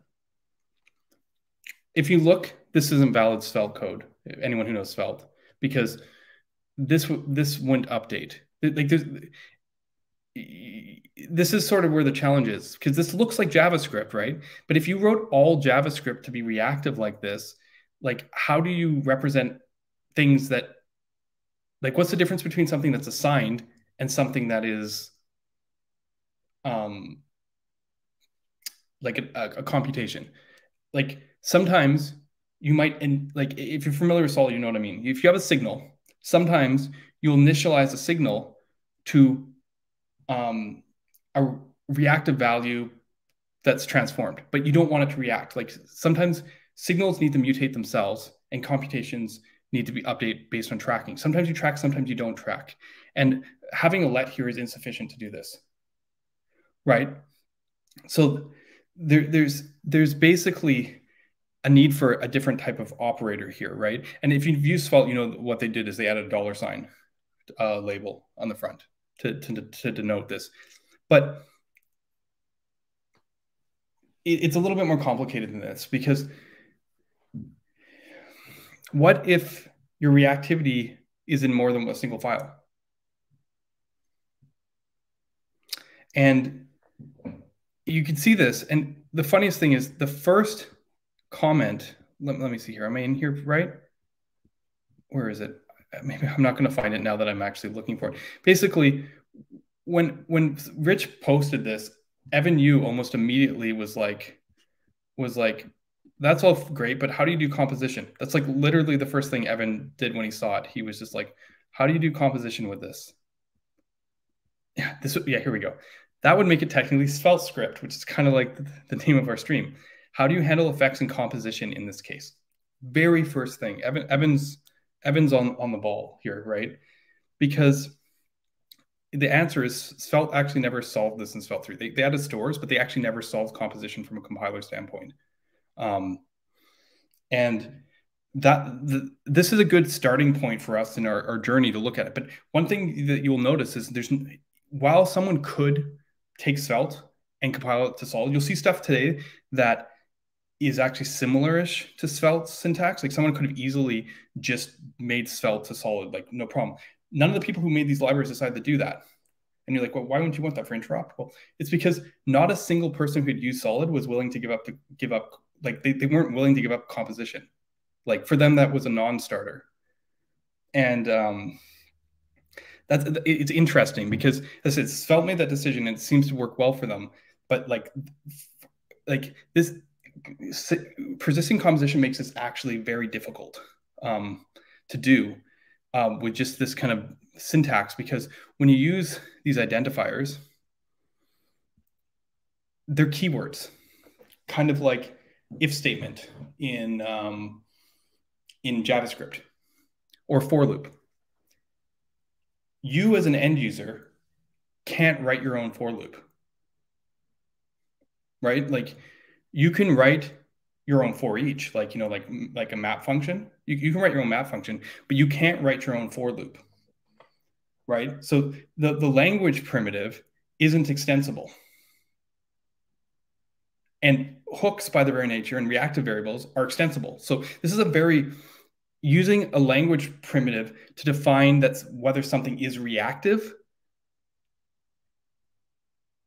like as like a key word like that, can have its limitations, right? And how do you make it work across files? Is it like a variable declaration? Then it's where the assignment happens locally that matters. Or is it a type? Is it the thing itself that's reactive?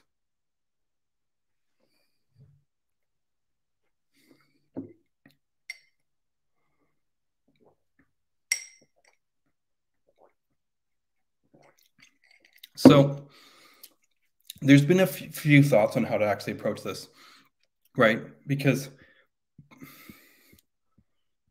essentially, I mentioned the identifier thing here first, and what was my example? Yeah, so where?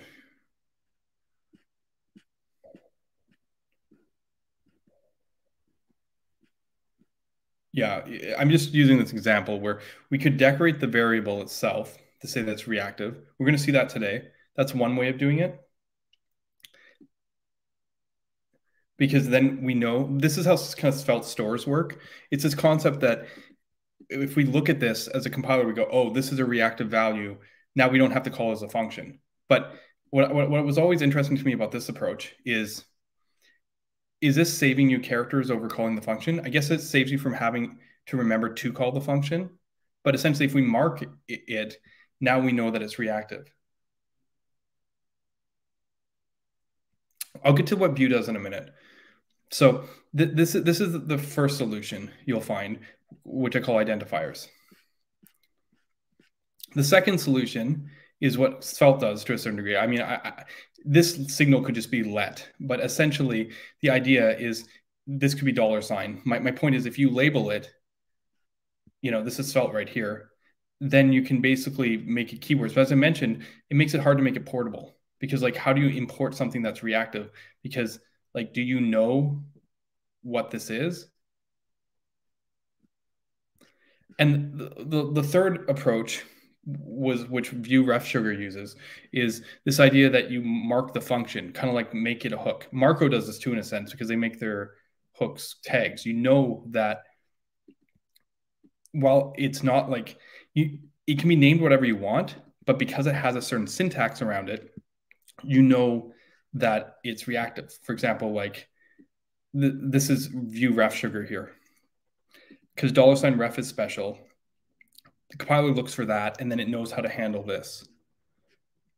But it leads to this interesting like boxing and unboxing approach.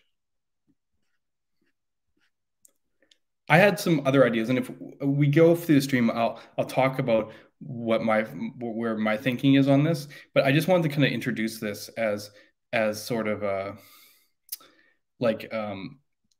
kind of top level approaches, right? There's a lot we can do with a compiler, and the very first thing that I want to show you is something that's probably going to make a lot of React users really happy. Oren, member of our community, actually, this is probably our most used compiler trick. But what I did here, and I was going to show off this demo, is I took a new solid start client-only rendered template and installed. I just kind of went in here and installed this plugin called Undestructure plugin, Babel plugin Undestructure. Okay, so let's actually just restart this, because why not? We're in dev, and let's open this in a new browser window. And of course, it opens it in the wrong browser window. Let me bring it over here.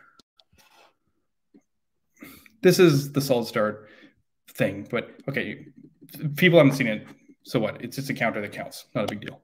But what this plugin does, if we look at our counter component in here, is it lets the user destructure their props and basically reverses it into here. And this is kind of cool. I think if I open up this inspector again, which is in the wrong window, it keeps on doing this to me, what we'll see is just how it ends up doing it. So this counter TSX starts its life I don't get to adjust the size of these. That's a little bit awkward. Starts its life as this destructured thing, but then after it runs through Babel, it actually reverses. It looks at these, changes the props into props.class, props.children, and essentially re-embeds the stuff in here so Solid knows what to do with it. And then Solid transforms it into its JSX, and then we're done. So ta-da, now we have destructured props. And as I said, for everyone coming from React, this is probably a big boon. I was talking to Tanner Lindsay a lot this week, and you could tell this was like the thing, one of the things that just bugged him. He loved the dynamic dependencies. He loved the performance. He loved the execution. He loved all the pieces. But like, as I mentioned, sometimes this stuff is just so hard to get out of. It's like, why can't I destructure? Well, you can do this as a plugin with Babel, right? But I mean, it's interesting, right? Because how does this know what to destructure and undestructure? Well, the plugin is actually looking at your TypeScript types. So the reason this one actually works is because there is a component type. So it looked at the TypeScript and goes, oh, this is a component, and did it. There is a function you can import if you don't use TypeScript to do it. But this is the nice path, essentially. It looks at your TypeScript and then goes, okay, type component, no to destructure. But now, I'm not 100% sure, but I have a suspicion that I can break this pretty fast. Just let's see.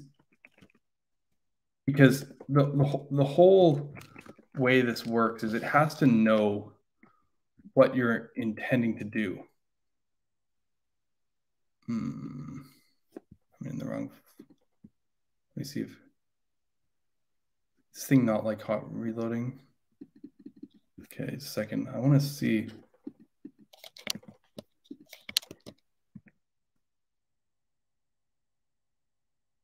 I could be wrong though. This would be really cool if I'm wrong. Wouldn't that be awesome if I'm wrong? Let's see here. There's some little. Let's see what this compiles to.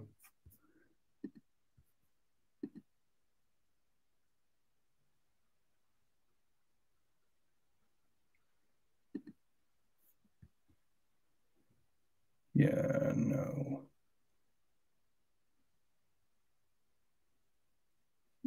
Yeah, precisely right. Yeah, because, and then it doesn't know. So yeah, I'm not wrong. I don't know. I suspect we had a weird bug with hot reloading. I don't know why it's like still actually working though. That's the kind of funniest thing is, why is this example still working? Click count. Oh, do you know why it's working? Because this doesn't do this, probably, or something like that. No, that's funny. This is interesting because this technically should evaluate children, which means that it's not under attract context, which means it doesn't work. But for some reason, it's still working for me, which I'm probably going to have to figure out at some point. That sucks when you're trying to make a point in it. Well, yeah, am I sure this example should break? Well, probably, right? Because the count is a lazy getter, this expression. The children get the lazy getter here. And then, oh, I wonder. It's because this is getting individually wrapped. That's funny. Like, does this break it? Yeah, that breaks it. It's because of the fragment. It's like nested reactivity, so it still works. It's basically because once it became a fragment, it's basically nested reactivity, and for that reason, like it has its own reactive context. Now that works, right? So essentially, yeah, smart solid granularity basically allowed it to still get wrapped, and it like this children wasn't resolving it.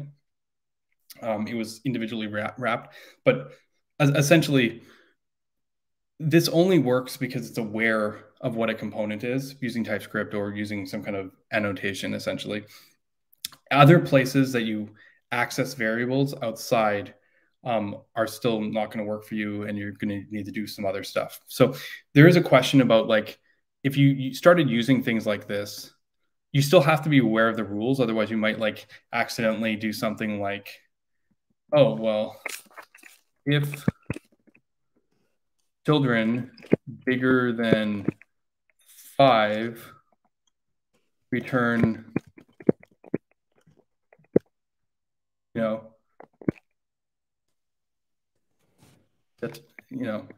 get okay, right? Like, this is not going to work, because essentially, we're not actually changing the way Solid executes the function once. We're basically just reversing the props transformation. So as I said, I think this is super powerful. I think people will like it. I bet you if this was the default for Solid, we would make a bunch of people super happy, and they'd just be like, yeah, maybe even forget React, maybe, if we just did this. But I'm hesitant on these kind of things because it causes a gap, because it hides what's actually happening. So you think things like this would work, and they wouldn't. So yeah, this is where part of the tension is here when you kind of coming at this from a design standpoint in terms of what goes in. I think this is cool, and I think if you know what you're doing, this is incredibly powerful. And a lot of the tools in Vue are like that, where they have shortcuts and things that make it much easier for people who know what they're doing. I do think that sometimes complicates things in Vue, because you're like, oh, there's like 6 ways I can do this. I know what I'm doing, so I'll do it this way. But for people coming in, they're just like, okay, is it that or that or that or that? So I think there's a balance to be made here, but this is definitely a really cool plugin, and it's probably the first and most important thing that we've done for syntax and compilation. Right, exactly. This will catch like 90% of the case, except when they go to do something else, because they didn't learn how Solid works, it will not make any sense to them. They'll just be like, what is going on?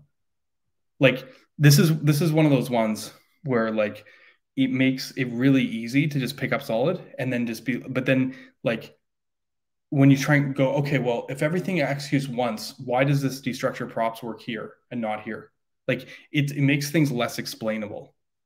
But as I said, I bet you a number of these people watching this video in this chat are just like, yeah, why am I not using this? Especially if you came in here and you're like big fan of React, you're probably just like, there, we just solved it, But like, how do you explain, if this is the default behavior, how do you explain this to someone, why this works and other stuff doesn't work? So far, Solid is very simple. You just go, the JSX transforms, nothing else transforms. Now we're starting to transform your code. If we transform your code, why don't we just transform all of your code?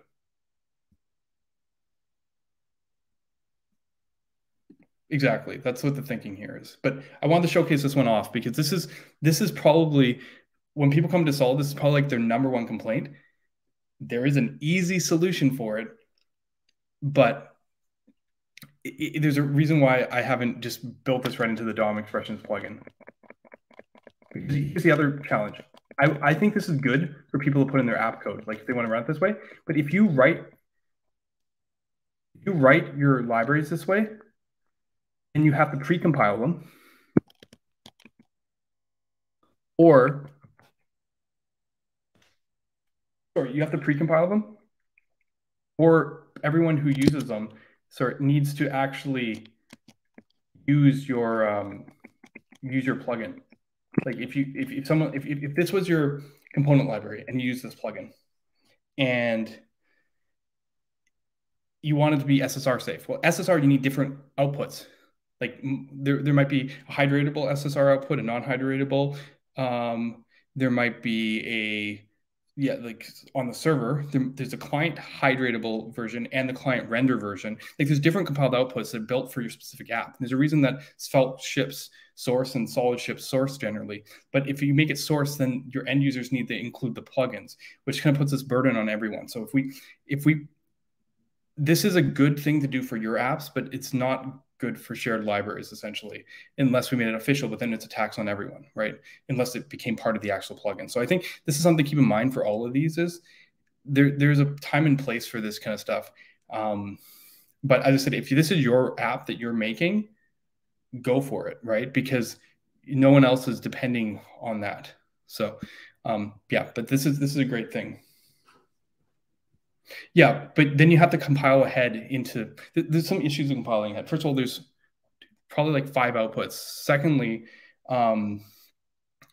like which have to be selected from. Secondly, it gets tied to versions a lot worse. Like one of the coolest things about just shipping the source is that like it'll get as the people upgrade their apps, they'll get the latest compiled output and they'll get the bug fixes, they'll get the improvements.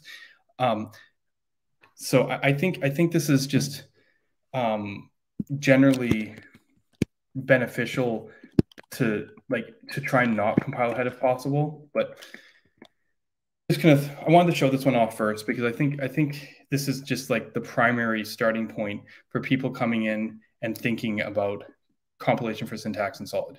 Yes, we can destructure props if that is very important to you. And if you use TypeScript, it's just like it's just automatic and it just works. So pretty cool stuff.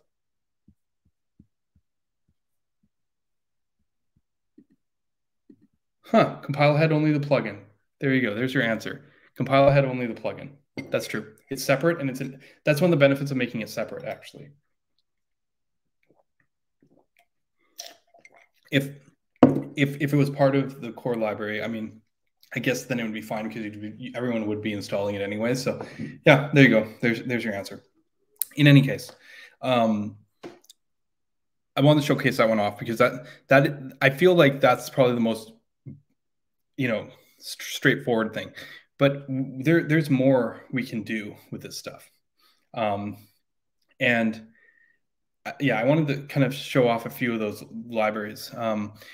So I made a couple examples in Code Sandbox. Kind of look at those. We've got solid labels and solid Reactivars, and I'm going to pull up their repos here in a minute too to kind of look at them. But yeah, I'm going to start with solid Reactivars. This is also by Oren, who's in our chat here tonight, and he was showing off.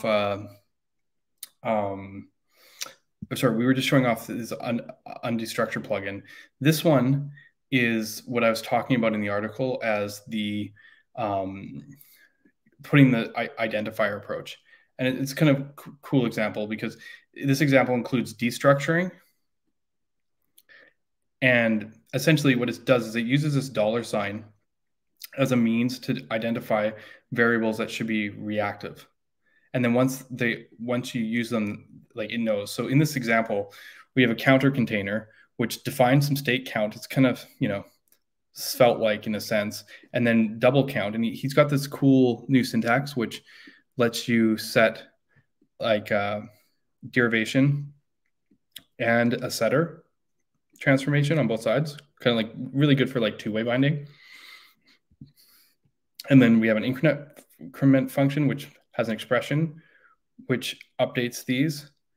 And so this is like an event handler. And then he spreads them into the counter, which he then destructures and then shows them both. And this example just updates like this. So this is kind of an interesting authoring experience in that basically if you remove the $sign, I mean, it's going to take me probably easier if I just change all the things. Essentially, things stop being reactive. It's essentially, this is a way for the compiler to know what it transforms to. And I'm actually kind of interested in what it does transform to. Let's see if we can pull this up here in Code Sandbox, because it could be kind of interesting to see this.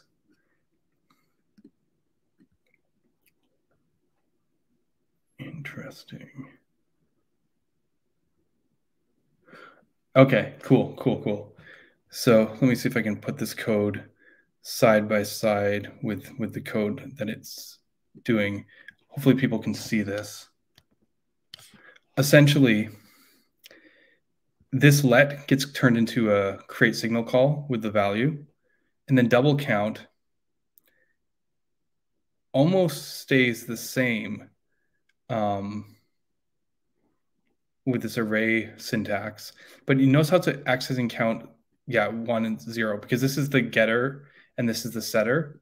So basically, because your $sign is basically the getter and setter tuple from create signal, everywhere that it's accessed, the compiler is smart enough to go in and go, okay, double count, get the setter, getter +2, and then when it's passing everything around, it passes around both the getter and the setter. That's the whole secret here. That's why there's no transformation here. And similarly, when you destructure, you can destructure because these are passing the getter and the setter around. So basically, this whole syntax, all it's doing is hiding the getter and setter, and essentially everywhere you use it, it goes, is this a read? Call a function from 0, or is this a write? Essentially, grab the setter from 1. Oh, the 0 here, this is, I don't know why it does this, but I've seen this a lot in like Code Sandbox and like Webpack compilations. Maybe someone smart in the chat, i.e. someone from the Marco team, maybe knows why it does this, but I've seen this a lot, because the comma syntax just means it returns the second thing, but why does it bother doing the 0? I don't know.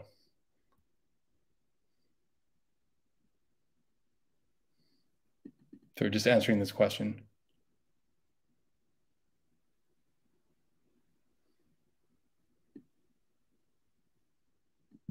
Yeah, let's open the Reactivars repo here. Yeah, showing some composition. Get double. What's get double in this example? Oh, I see.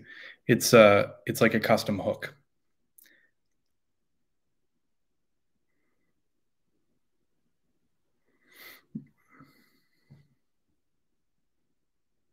I see. So yeah, it's composable. Basically, the compiler knows how to handle this $sign. So as long as you make sure that you define your variables as like enter new scopes with $signs, reactivity is preserved essentially. So that's probably the biggest benefit of this approach, is that because it just passes the whole thing along, as long as you use the $signs, you know that reactivity is going to get preserved around locations. This is the opposite problem. Like on the Svelte side, it's almost impossible to preserve reactivity. This makes preserving reactivity very easy. And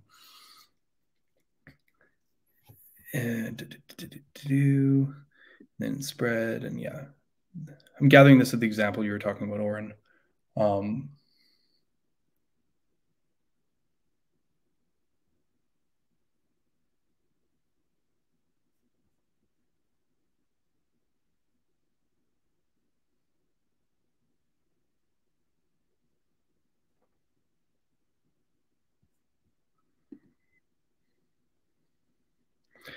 Yeah, so yeah, let's go back to here. Yeah, so you can kind of see how this approach is very portable and actually solves a lot of the problems. The catch is everywhere you have to do the $sign thing, which isn't that big of a cost, to be fair. Other considerations, obviously, is you're always passing the getter and setters around, generally speaking. I think there's some ways to avoid that, but like everything is just implicit two-way binding, unless there's a syntax for that. But like the default is basically implicit two-way binding everywhere. So you just pass the stuff around. Some people like that experience, and this is one way of accomplishing it, right? So, but as I said, local scope, it's nice. I think I'd be interested to know if there's ways to control like passing the components, if you can pass only the read or write privileges. To be fair, this probably defines that to a certain degree. I think if I remember correctly, and I don't know if this is still the case, if I make this like double $sign count. No, okay, that's not it. There's a way to make stuff read only, if I remember. But yeah, what's cool about this is you only have to decorate everything coming into the variable scope. So solves composition and transport. So yeah, this is a cool one, solid Reactivars. I'm going to drop this one in the chat for anyone who cares. I got to remember to make notes about this later.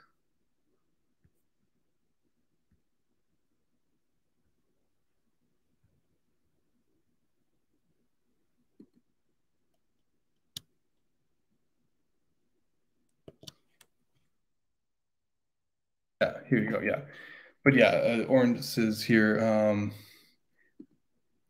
Yeah, exactly. Because the way it's written, it always handles destructuring because it's literally just passing the whole getter setter pair. There's no like reactive access involved.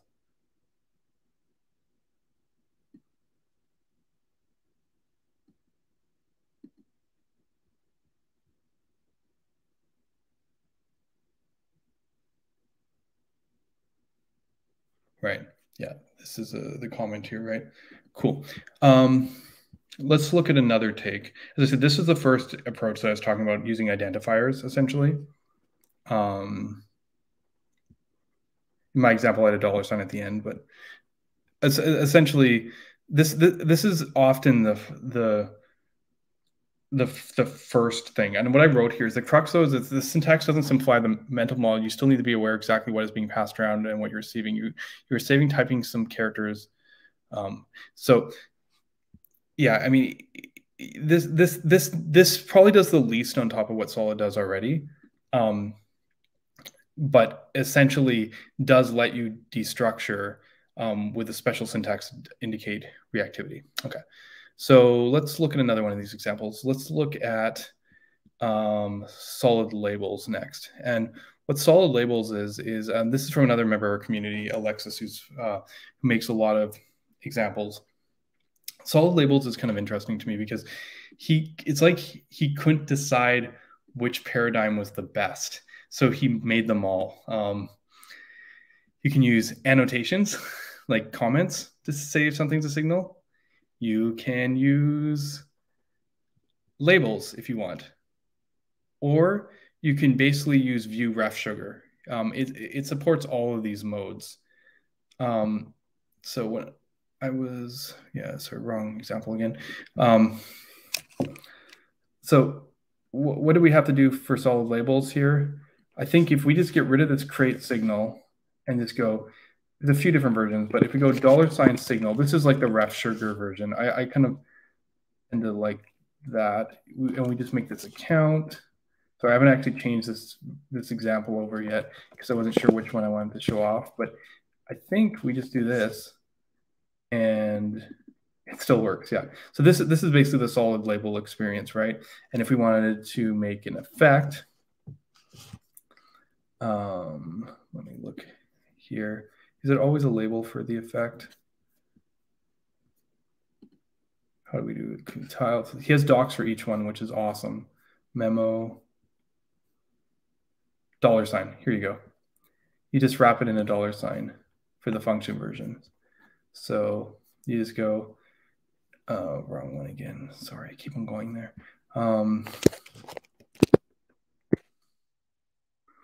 If we want to make an effect, we can just go console log count. And if we open up our console, hopefully if we clear it, we click, we'll see our console. It's interesting with this approach is the variables are left untouched, so you don't have to do anything on your templates. And it kind of knows what to do.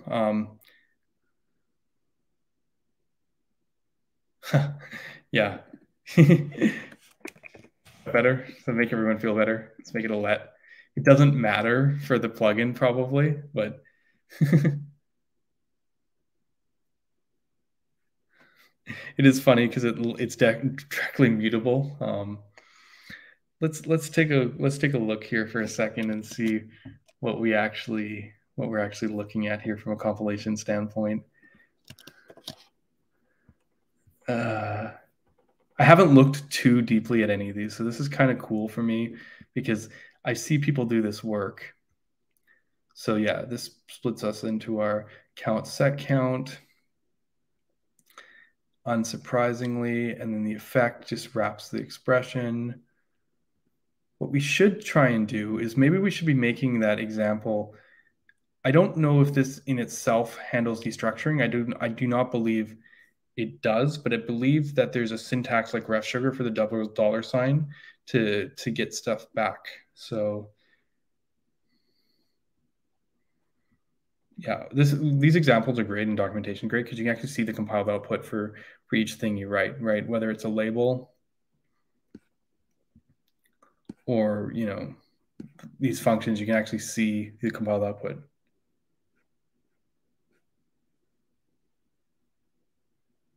Yeah, this is actually a really good point to bring up. Sorry, I'm just reading this from the chat. All these plugins work with TypeScript, like quite nicely because, yeah, it's interesting because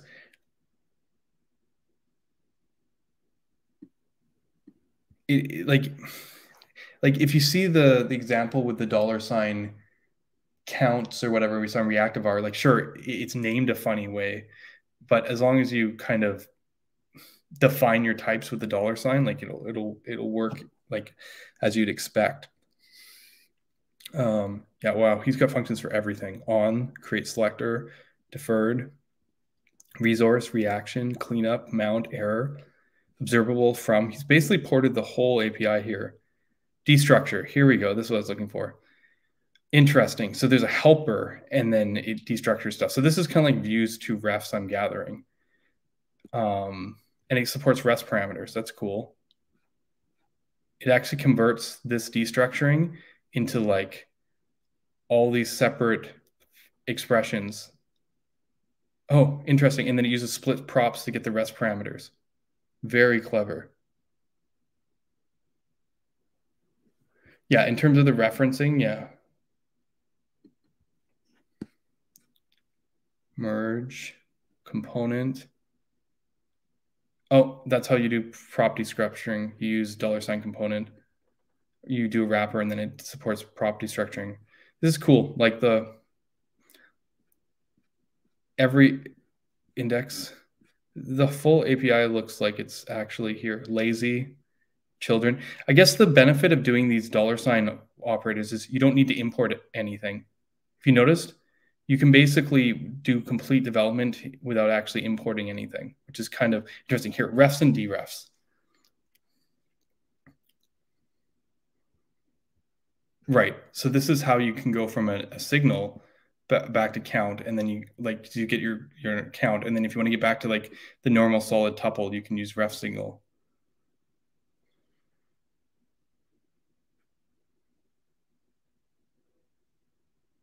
Ref memo. Interesting. You can always pull the value out. Well, a lot of thought has got into this. It's like a whole language on top of language here. Very cool.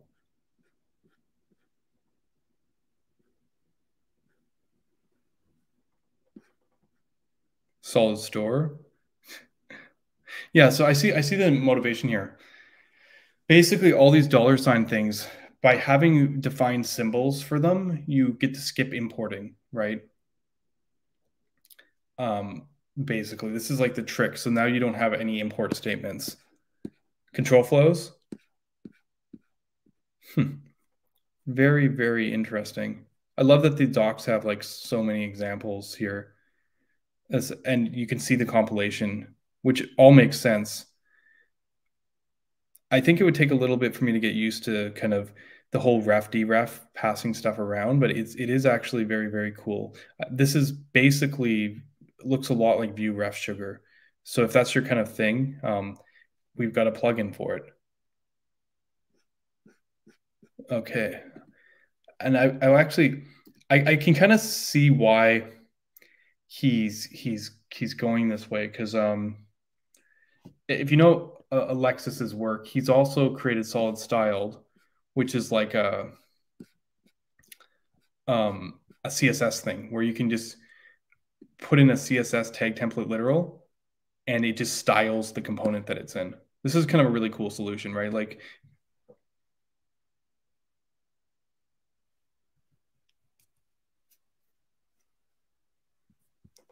How is globalizing intelligence? Tree shaking is my guess. Right. The big thing here is we only bundle what's used, right? I imagine using the compiler here, you can maintain that benefit of only bundling what's used. Yeah, and there are other plugins for auto imports. And to be fair, Solid's control flows are auto imported.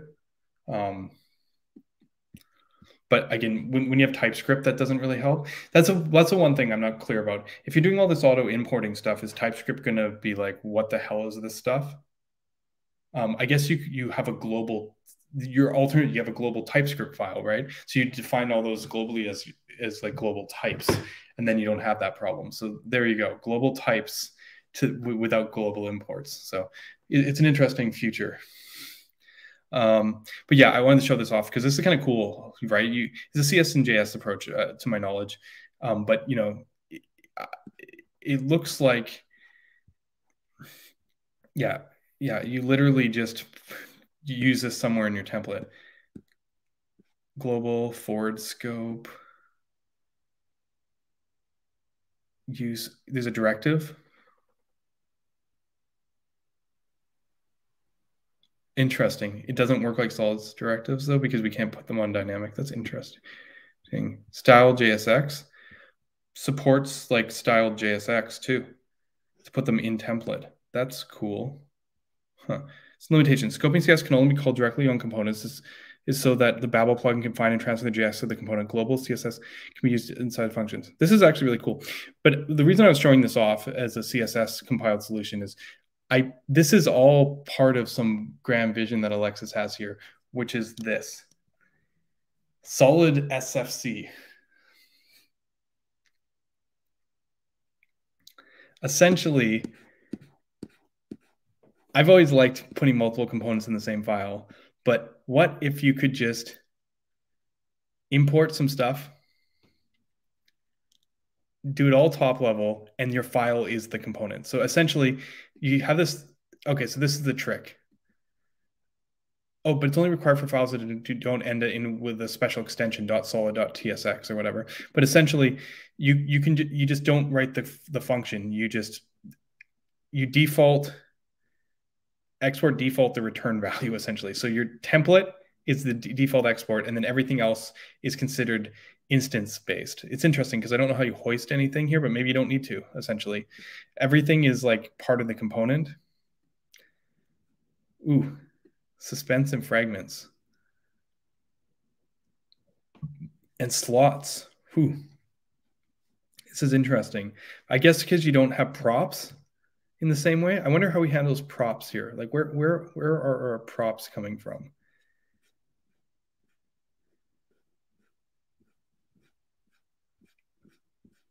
Props, $ props. So we have a magical props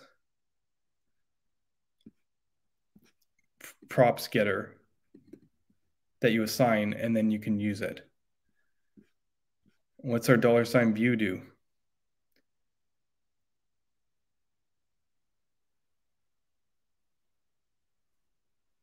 Oh, it's for TypeScript. See, this is cool. All this stuff is very TypeScript aware. I think it's interesting because I know a lot of the challenges over the last few years for template stuff like Svelte and Vue has been to get TypeScript support. And my understanding is it's gotten pretty good, but you know, like there's still a lot involved. I guess the way this approach works, and banking on JSX, like you kind of still get all the benefits of TypeScript using this approach. But you start seeing all the pieces come together because I showed you the CSS solution, I showed you the solid labels, and I showed you this SFC. But this SFC, as you can see, is mostly just using solid the way it is. So I think, yeah, Alexis made a starter, and maybe we should just download this and actually play with it to actually see the whole deal, because yeah, I kind of want to see what the starter is. It's called Solid SFC Styled Labels Starter. So he basically built all his plugins into a single starter. And I don't know. I haven't actually tried this to see if it's out of date, but it uses Solid SFC, Solid Styled, and Solid Labels all in a single thing. And it's built in Vite. So I should be able to just de-get this. And we should be good to go. So maybe we should give that a shot. because I'm kind of curious what this looks like to see like a full experience kind of built along with this. Okay, I don't maybe let's make a new window here. Let's go examples. Oh, what is it? Never remember the particular.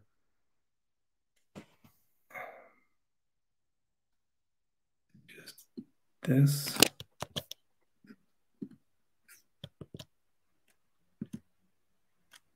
Oh, right. Make dear, what do you call it? Solid SFC.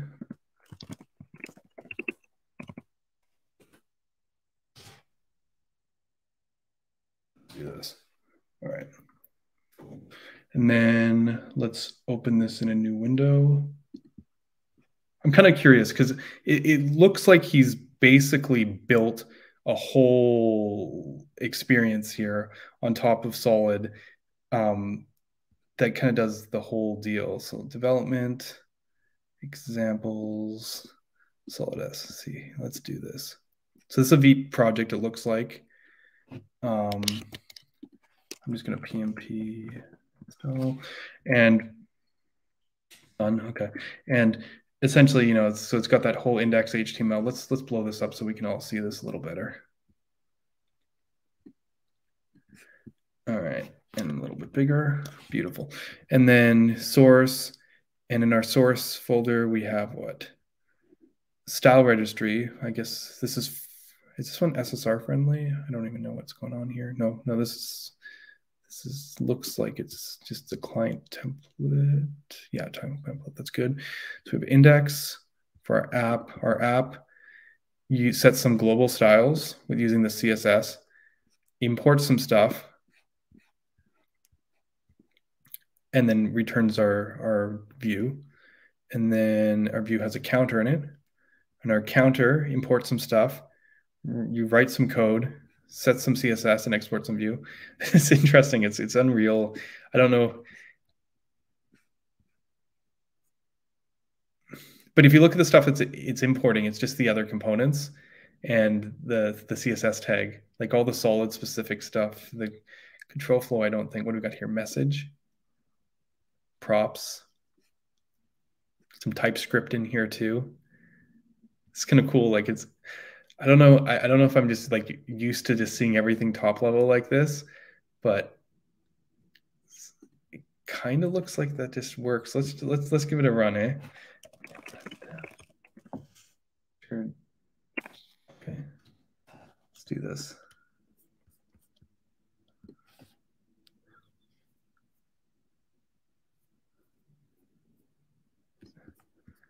And we have an incrementing and decrementing counter. Unsurprising. And I guess the message is that count 5 that's in the middle.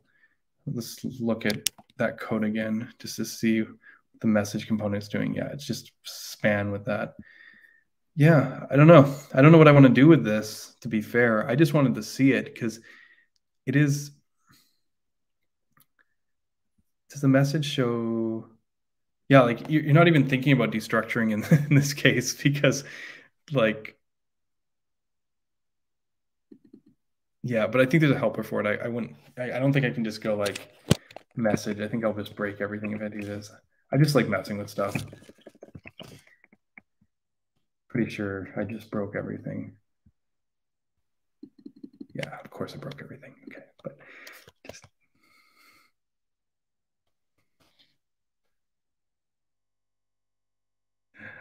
Okay, having fun playing with this stuff. Yeah, that's what we really need, isn't it?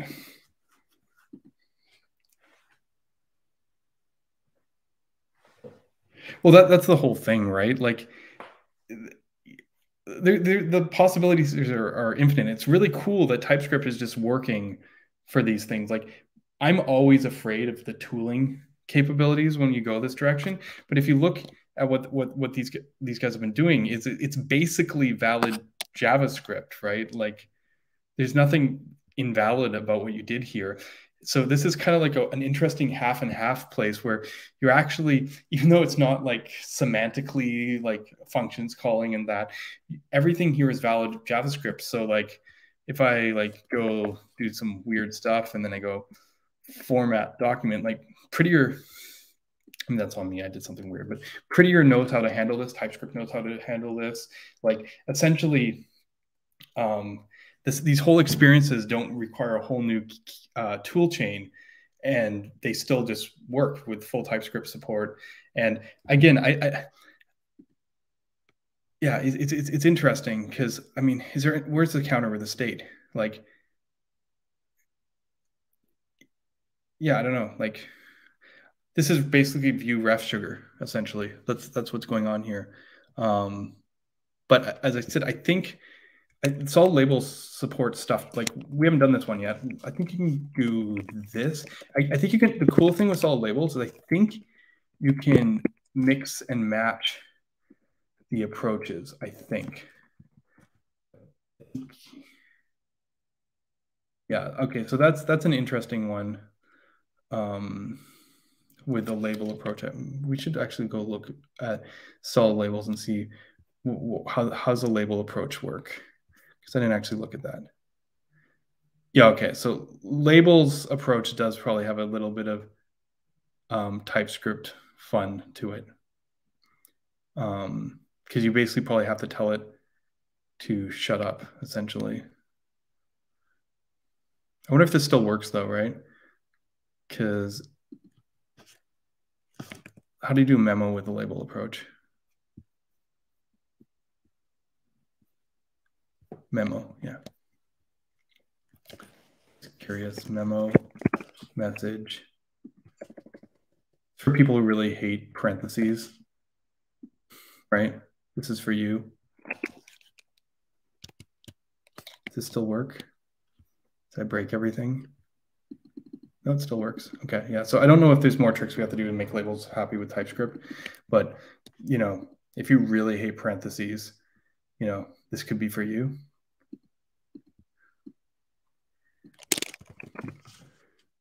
Maybe mix it up.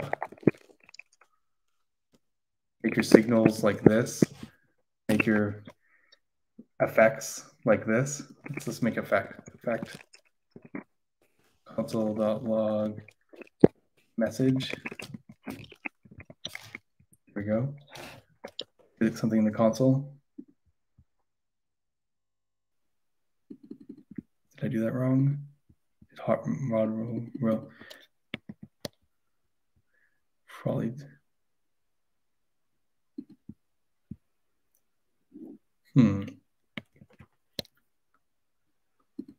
Let's see if I did it wrong. I wonder if they have to be block expressions, maybe.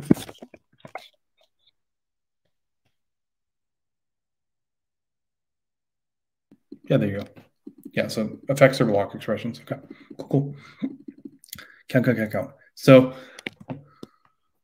I don't know, like count, create a signal, memo effect. You can understand how the label approach doesn't actually lend to composability, but it is kind of interesting just to see this world where, as I said, it's because they're using the CSS helper. But you could picture that if you actually want to do like a little bit work, you could actually make the CSS helper global, and then add some Marco style component discovery, and then essentially this part just disappears, and you're just writing some reactive stuff, setting some CSS, and returning your view. I don't know.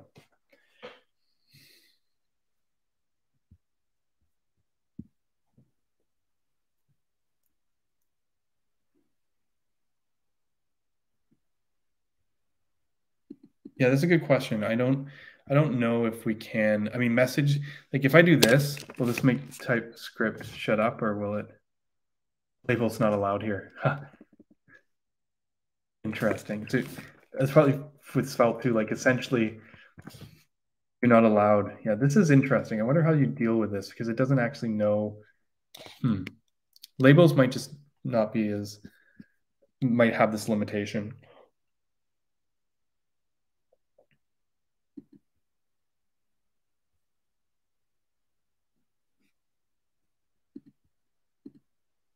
Do you think that could ever be built in a way that there's only initially rendered once in the server and the client just attaches to the existing DOM?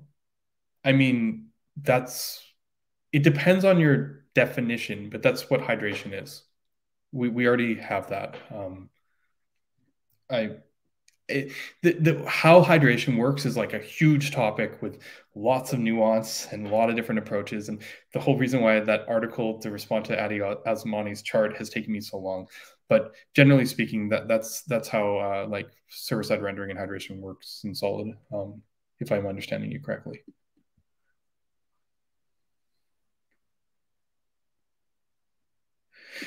Yeah, I mean, you can sort of, well, actually, yeah, you got to do little tricks here. Maybe we should play more and understand how composition works. It's actually a little harder in here because then you need a separate. Well, how does this work? Let's play with this. What if our message? Okay, I'm gonna forget about message for a second. Let's make a function that's like doubler, right? And doubler is going to take a number. That is a number. And it's going to return num times 2. Right? And now, if instead of that we went count and we went doubler count. Now, I understand this isn't the kind of composability I like, because I'd rather, like, what if you want an effect in a different file? Like, this composability is like what people point me to when I mention that, like, how hard is it to write an encapsulated paginated for in Svelte or Vue? They're like, well, just use the each on the outside and then pass your own custom logic for how the for handles. I'm like, no.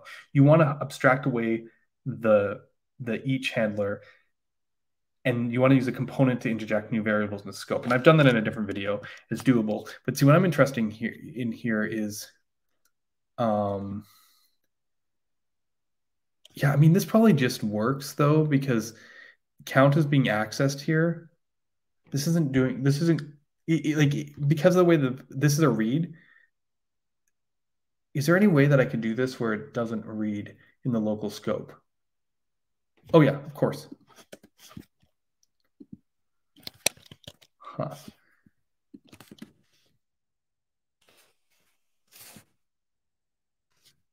Let's do that.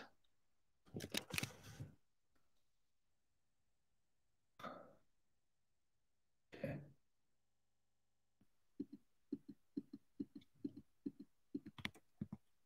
Okay. It's doing it. So there you go. Right. You understand why this is a little bit trickier, right? Because the effect is calling a function which wraps over, I guess, like, basically it's still using Solid's auto tracking is what I'm getting at, because count's only accessed in here, right? I'm kind of curious. Does this work in Svelte? Does anyone know if this works in Svelte? Let's find out. Even within the same file, can I go like function doubler and go like let something and 0, and then what are we doing? Are we making this a button or something? Is it button? We'll put num in here for good case. It'll be like on click.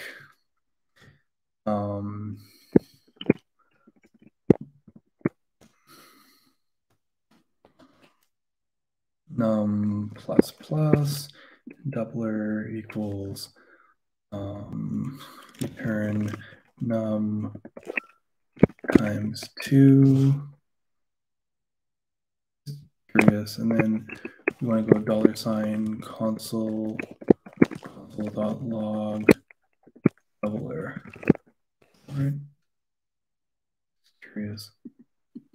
No. Okay, so this doesn't work in Svelte. I thought so. This is basically the same example, right? You can see the count going up. Declare num, make an effect, console log it, click increment num, put num in, and then read double num. See, the problem is this is not actually reading from this. Like if this was like this would work 100%, right? Right, you can see it is working down here, right? But if it doesn't read within the local scope, Svelte can't tell that it's been updated. So this updates, but this never runs.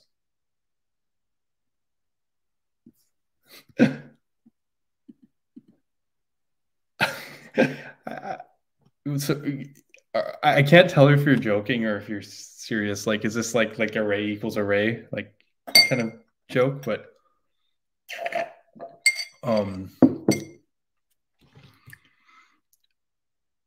yeah, it's interesting. Yeah, because this makes me kind of want to see. It's kind of cool that even though you're using like basically Svelte syntax here, you actually still have the runtime reactivity thing. I want to see what this compiles to. That's what I want to see. See if I can find that here, just to understand what we're looking at. Because oh, is this like hot module reloading, giving me like 10 versions of everything? Okay, there we go. So we are in debug mode. Yeah, exactly. Because it's just create effect console log doubler, and then runtime tracking catches it. Yeah. So, I mean, the compilation is almost too easy. I'm always kind of skeptical on this stuff, but I will say this. This has a lot of the same qualities that SolidJSX transforms have, in that it's very much a one-for-one thing. When you write this code, you just go and find it, and it's like, oh, it's right there. Like, oh, I made an effect. Okay, now it's using create effect call, but it's not like it's suddenly transformed your stuff. Like, I mean, maybe this is unfair, but do you know what this Svelte code compiles to? Let's make it human readable. Okay. So it's a create block. This is creating the button. Claim. Okay, no. Mount. Insert dev. If not mounted, dispose. Click handlers. It's fine. Update. Dirty check set data context 0. No. Create fragment. Where are we? Doubler. Okay. Here's our doubler function. Okay. Here's our script tag essentially. After we call these, we got our props coming in, validates. Okay. So then this is this minus the reactive statements. And then click handler got hoisted. And then a reactive statement down here. It is cool, though, I got to give that they actually keep this intact. They just kind of inject some other stuff in the middle. But they do actually keep like all the lines of code, even though they rearrange it, they actually keep it intact. So that is kind of cool. Kind of see that.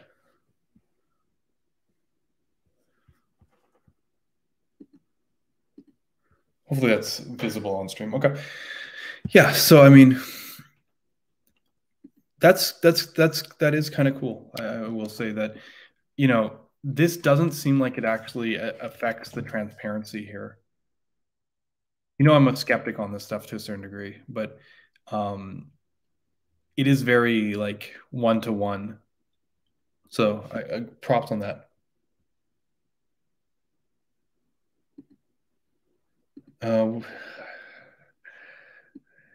Yeah, I mean, it is pretty optimal. I mean, you make that joke, but Svelte's compiler was a influence for some of the work that we've done on Marco 6. So,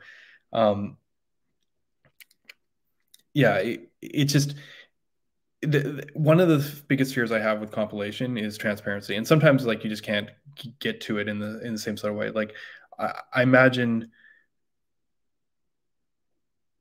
when like.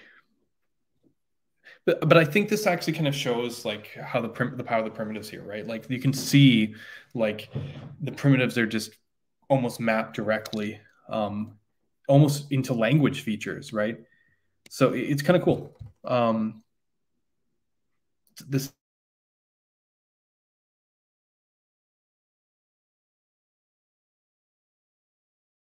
Yeah, I wanted to kind of touch back on, unless anyone has any specific questions about this part, I wanted to kind of touch back onto this article about ReactiveScript for a minute, because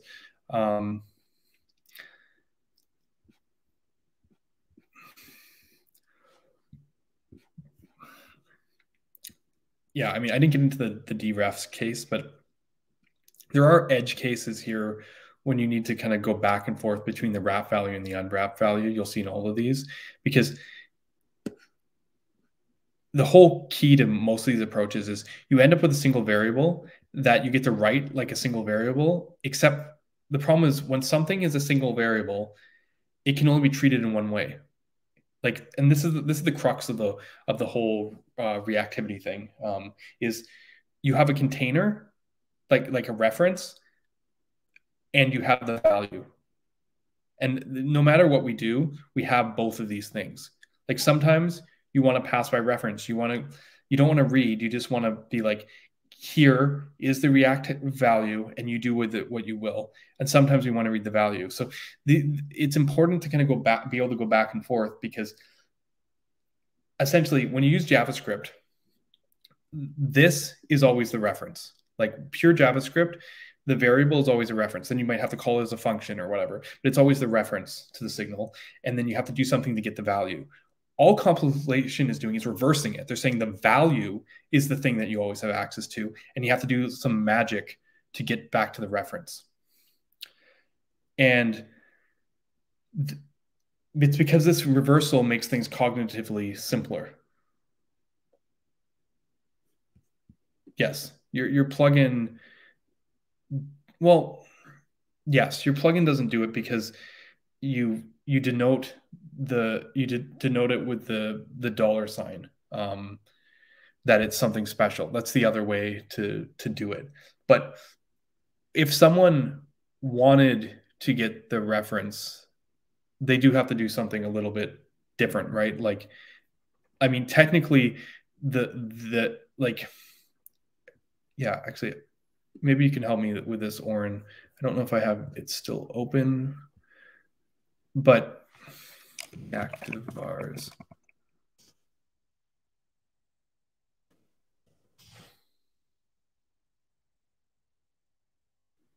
Let's just go to your GitHub. It's easier, probably. Is if I wanted to, like, we were looking at the compiled output for this before, right? And you just write this, but what if I actually wanted to get the getter, essentially?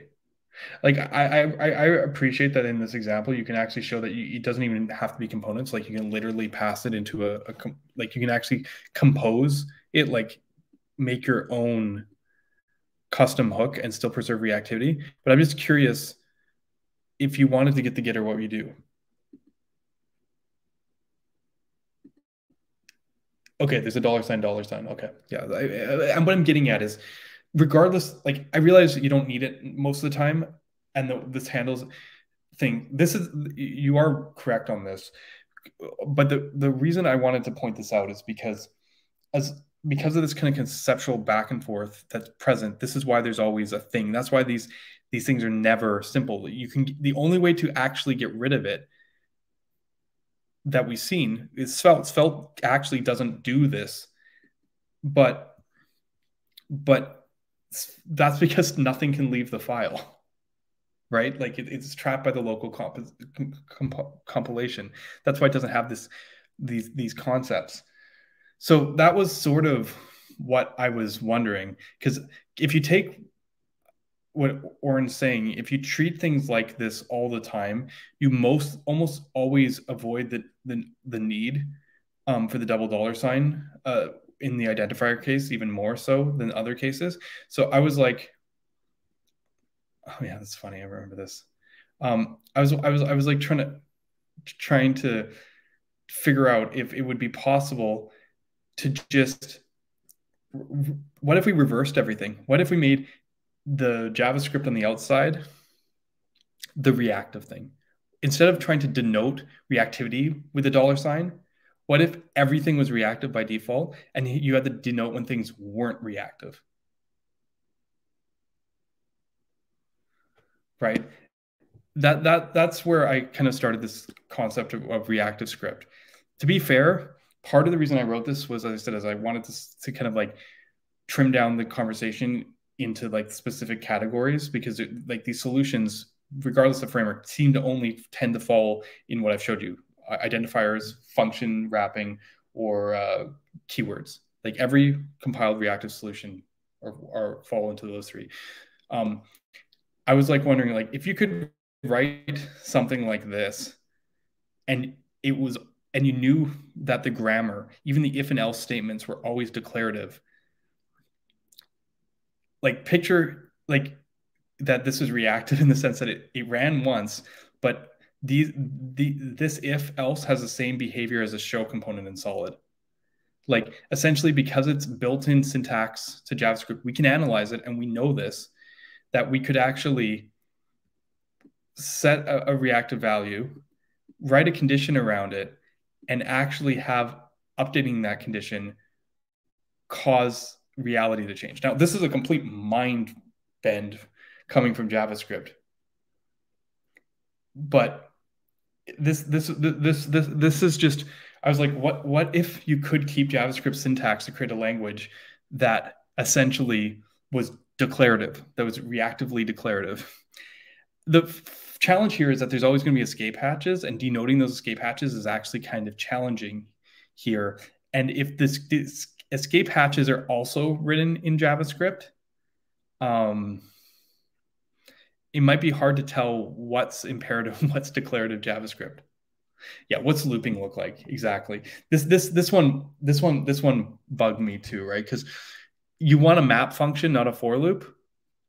And I've seen some people talk about like a JSX2 where you can just put for loops in and they act like a map function. Essentially, like, you need CoffeeScript looping back, right? Like, you need, this is the first thing that I hit on the JavaScript side that I thought was really awkward, because you want a syntax analyzable loop, and for is all we have, and there's no syntax in JavaScript to treat for like an expression. It's a statement. So that alone might actually be the end of my brilliant little plan here. But do expressions in JavaScript are interesting, but they don't support loops, unfortunately. But have you all seen do expressions? Do expression proposal. What is it? I don't even know what body is doing it. Oh, what do you know? There we go. Check this out. Some people want CoffeeScript. No. What do expressions let you do is like turn something into an expression, essentially, like let x equals do blank. But it's cool because, like, look, let x equals do if, like, whatever the return value is becomes the x here. And they're saying, like, oh, it'd be really cool to be able to do this inside JSX, because then you could do this. It's a little bit like a nicer form of an iffy or whatever.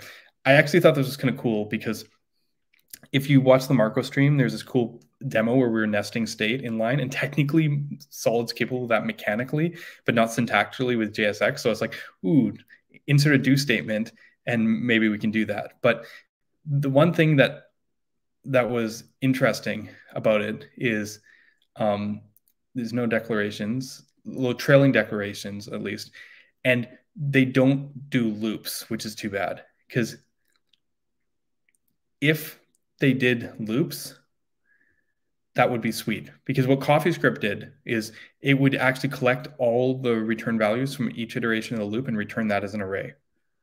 But essentially, we don't have syntax for this, which I actually said might be our thing. Well, perhaps, but I mean, you know how Solid does keying, right, Dylan? So I'm thinking fine-grained referential keying as the default here. Obviously, there's probably a lot of edge cases, but if there was a syntax that was analyzable in JavaScript for loops, like for map especially, that could return, that was an expression instead of a statement, like then, I think maybe this has some legs, but yeah, I thought it was really interesting because then things like early returns are just like everything just becomes a declarative statement. So you could just write this, and this would be the same as what, like using a memo, or kind of wrapping it in a fragment for conditionals, because as I said, Solid's capable of nesting stuff underneath these, but the syntax doesn't support it. So it would be, because for someone writing this, it looks like Svelte kind of, but or slash React, like it looks like it has everything, but it would actually be using fine-grained reactivity. Because, and this is, if you notice, I still got JSX here because I still like JSX, because this approach lends to the portability of declarations, because you'd still just want to sprinkle it in. This is like the most, even though it's not JavaScript, this is the most like JS forward thinking approach I could think of doing this, which is basically on the opposite end of the spectrum, to a certain degree, from like the most HTML approach I can think of, which is Marco. It's funny, Marco for me has kind of cemented what like Svelte could be, right? And but the benefit of Marco's tags API in this scenario is, and I have an example further up, is it's very obvious when you're in declaration land and when you're in where's this function decorators? Here it is. It's very obvious when you're in JavaScript land and when you're in declaration land. Like tags are all declarations. These are declarative. Everything that looks like JavaScript is imperative.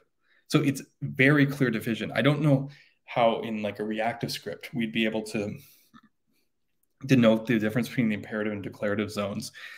But I have to admit, if we could solve, if there was a syntax for for loops that made sense, and maybe it's just the semantic, like the do semantics, essentially.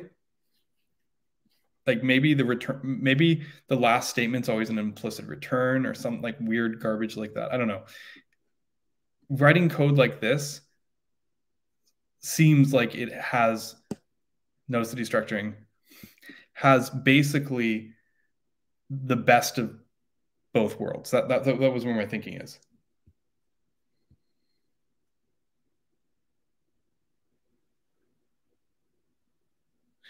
Aster syntax. I mean, yeah, we didn't talk about Aster today. Should we pull up Aster? Aster was another project built on top of Solid. Like how many this is not it. Where is it?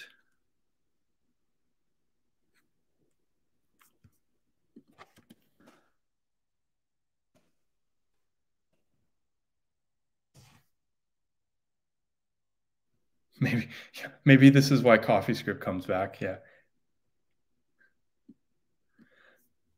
Why can't, Oren, if you can dig up the link, unless I find my own Twitter tweet in which I promoted Aster. I did. Here we go. What is Aster? Guess what?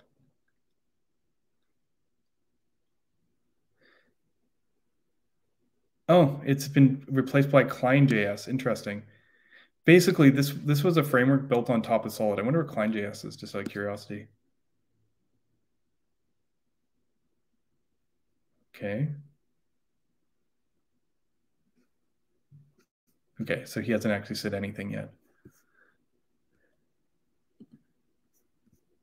Dino based example. Sorry, I'm just curious.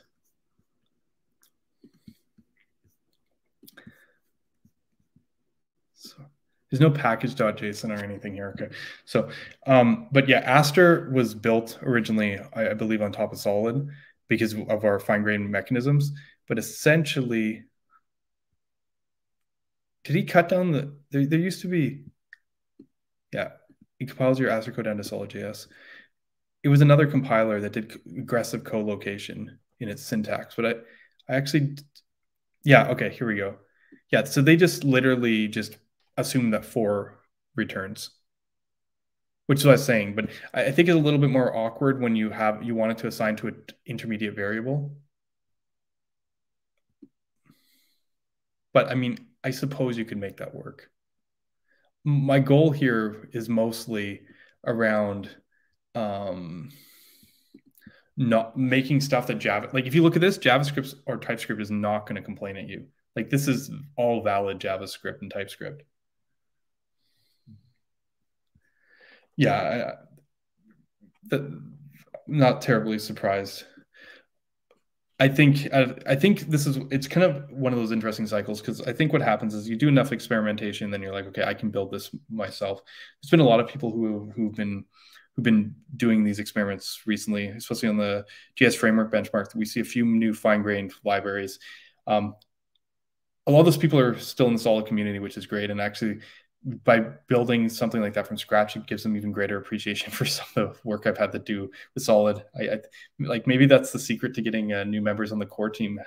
Find people who try and rebuild, a fine-grained reactive system themselves, and go through all the trouble benchmarking and going through all the trials and tribulations, and then eventually they come to appreciate what we've got.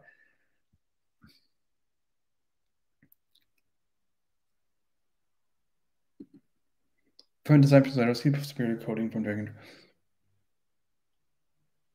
I don't know if you saw the Marco stream, right?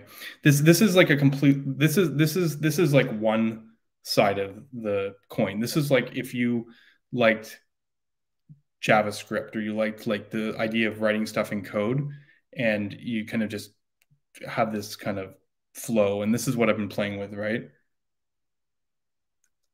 And maybe this is just completely unnecessary. This is just kind of what I was thinking on that side. But if anyone saw, let me see, dev2.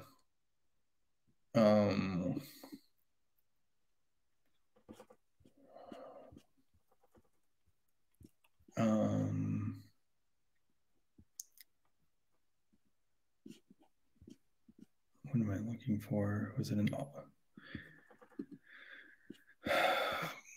if you saw the Marco stream in the tags API, even though it has a specific syntax or whatever, you might not be fairly. One of the things that we were highlighting, and at least if I can get all the way down here, it's better in the stream, is that you can like make a for loop and then put state inside the for loop and just put the effects inside the for loop. Like you can basically put stuff as close as possible to where it's used. And this is a very cut and paste kind of thing, right? Because it's all just markup. So if you're like, oh, I need to extract this into a reusable part, you just like copy or like cut, select, cut, paste, drop. And I think even for visual editors that we're just building stuff, being able to generate this code would be super easy too, because it's all localized, and then everything's basically, there's no components. Everything is a component. Everything is just like these pieces that can just, they just slide in where they're used. So like this is one vision of the future. And what I was trying to show with the ReactiveScript is like the opposite end. I'm very much interested in pushing the boundaries on both ends. Like I'm not completely sure. Like when I saw Svelte, I was like, oh wow, I wouldn't have gone that way, but that's really interesting. So I wanted to look even further to see what you could do with these template DSLs, right?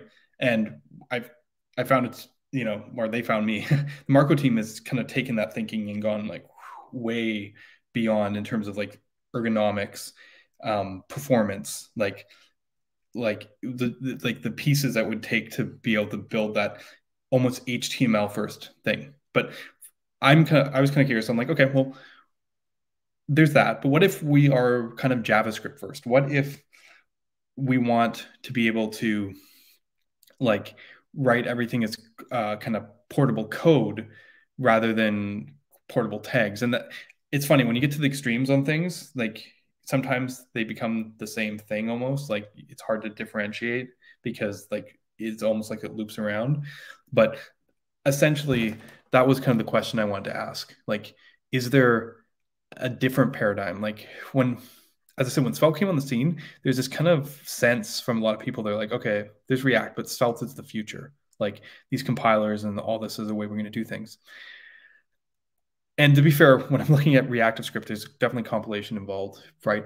But I wanted to I was kind of wondering, is there a future where like the compilation isn't all encompassing it from the perspective of like, yeah, I don't know. It's interesting because I think ReactiveScript actually kind of blurs those lines too. But where like, like the JSX thing, like assign a div to a variable, like where it's all like piecewise.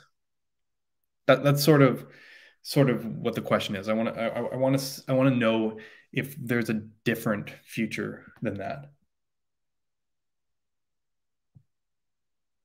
Yeah, I mean, it all involves compilation. We're hitting the limits of what we do with JavaScript right now, which is interesting to me because there's a lot of talk about WASM and stuff, and I don't know what people do on the Rust side. But one thing that I've seen is a lot of their templating and stuff is like it's not as focused on from a hyper optimization standpoint.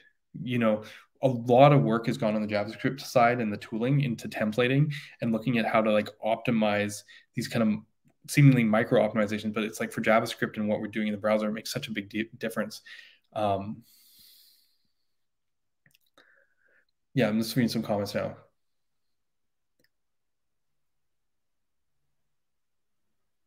Yeah, well, like you say plus Aster, but yep, and so ReactiveScript is sort of encompassing that a lot of the ideas of Aster and co-location, because the whole thing's declarative, right? Yes, yeah, and we're already working on TypeScript support.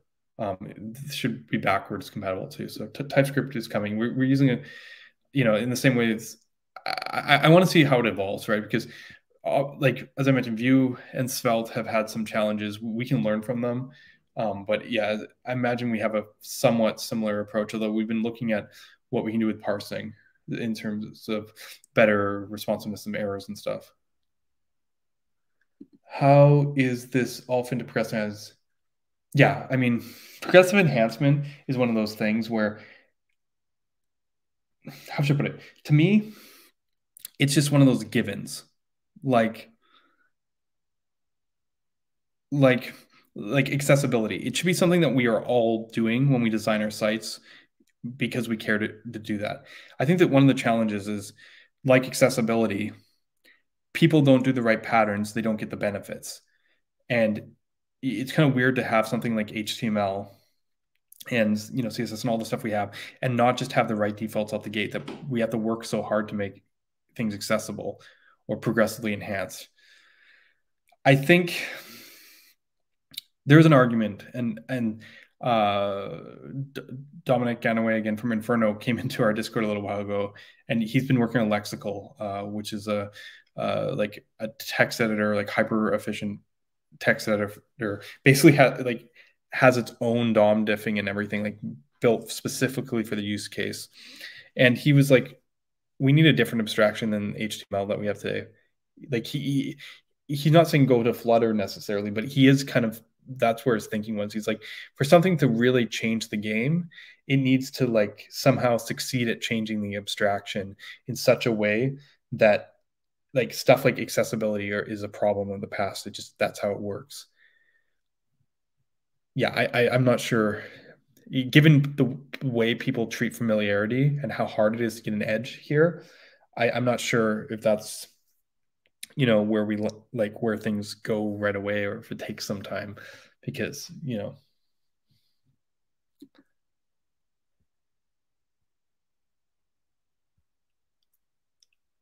yeah, some comments about JS and WASM from a few minutes ago. Yeah, I understand that.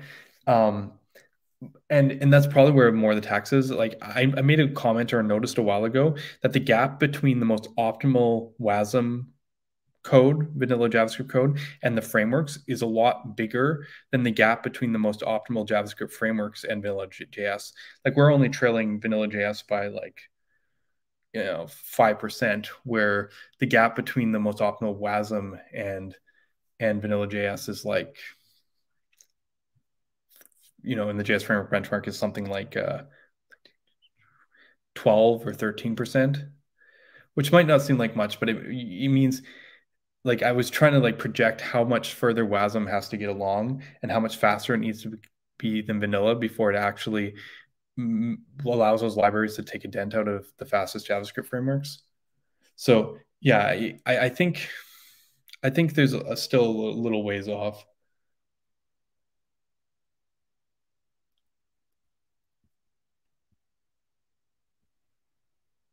Yeah, I probably Astra doesn't have much documentation anymore. It looks like it's down or they gutted it. It might be worth giving it another look.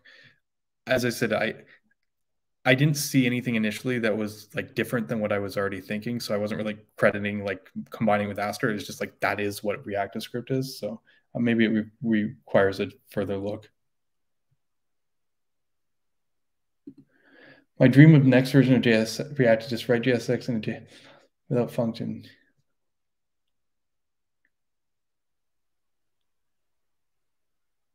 Oh, probably not a cleaner Marco. It's harder to get cleaner than Marco.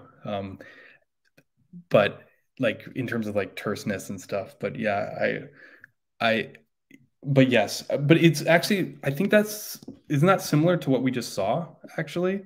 The example here, the SFC example where we literally, I mean, I guess he's exporting default here, but like literally just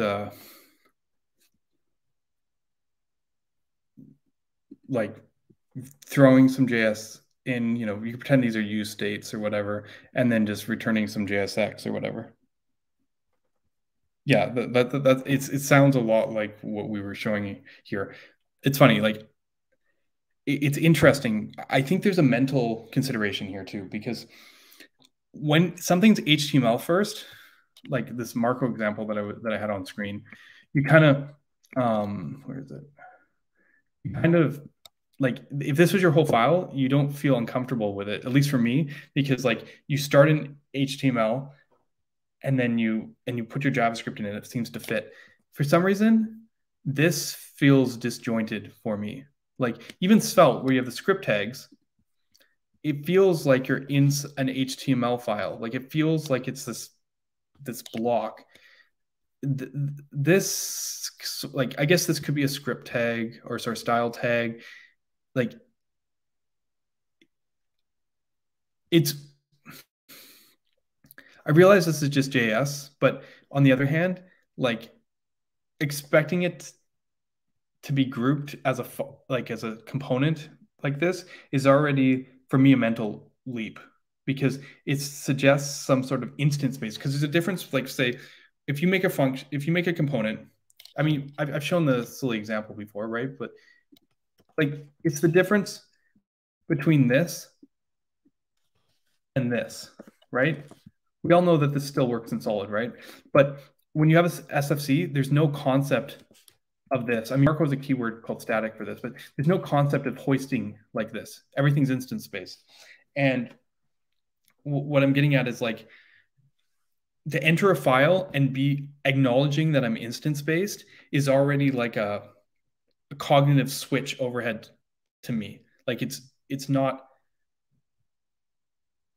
Java, just JavaScript. It's like it's now a thing. And I don't know, like it's fine. You're authoring components, you're allowed to have that abstraction. It's a thing. But I think for me, that's where like a bit of a gap, like kind of where a thing where when I see this, I'm like, no problem.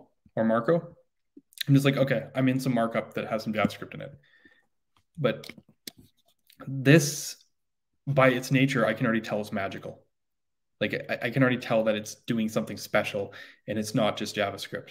I don't know. It's funny because we all know like this is not just HTML, but you can see it.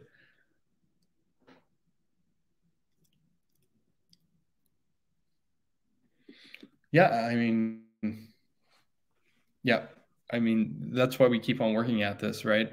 I don't know if there's like an optimal place to be. As I said, my personal approach is go for the extremes, go for the things that don't seem possible, and then see if where we land is somewhere. Like if you don't test the boundaries, you don't from a design standpoint, try and push things that far. You're not going to know what you're capable of. So hopefully some of this work, has some impact and actually sticks. But that's just like where my thinking is at.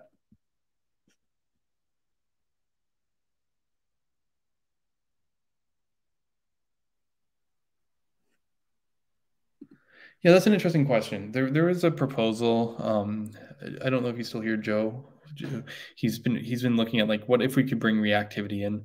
The funny thing is, if we brought reactivity into JavaScript, what would it look like? Like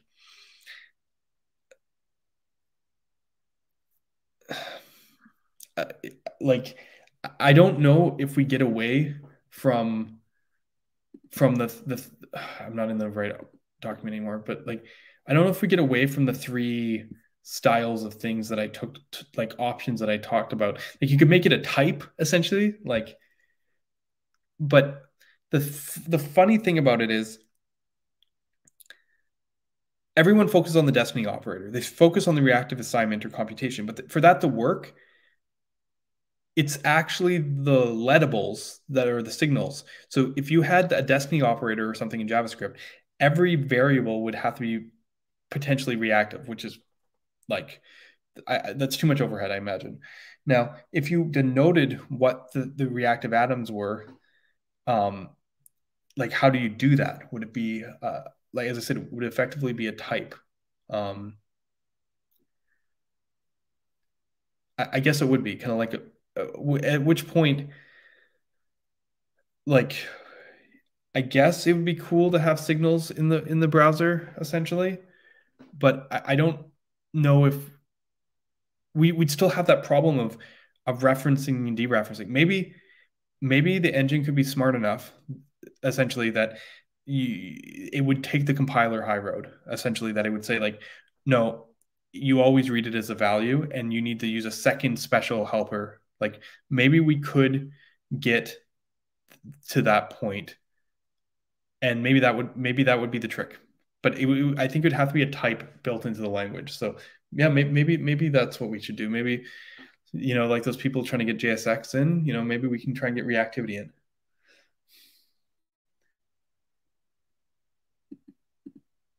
It would have to be explicit, I think. And like, it's hard because like there's a coloration that happens from reactivity that you can't tell. Like async await like makes it very clear with your keywords. But if you suddenly have a variable in scope and you're like, is this reactive or not? I mean, as I say that, Solid kind of hides our stuff behind props. And the idea is in our scope or context that you should treat things that you care to be reactive as reactive and trust in everyone to be reactive. But that works like very well in a component or a framework mentality. I don't know if that works as like a general language feature.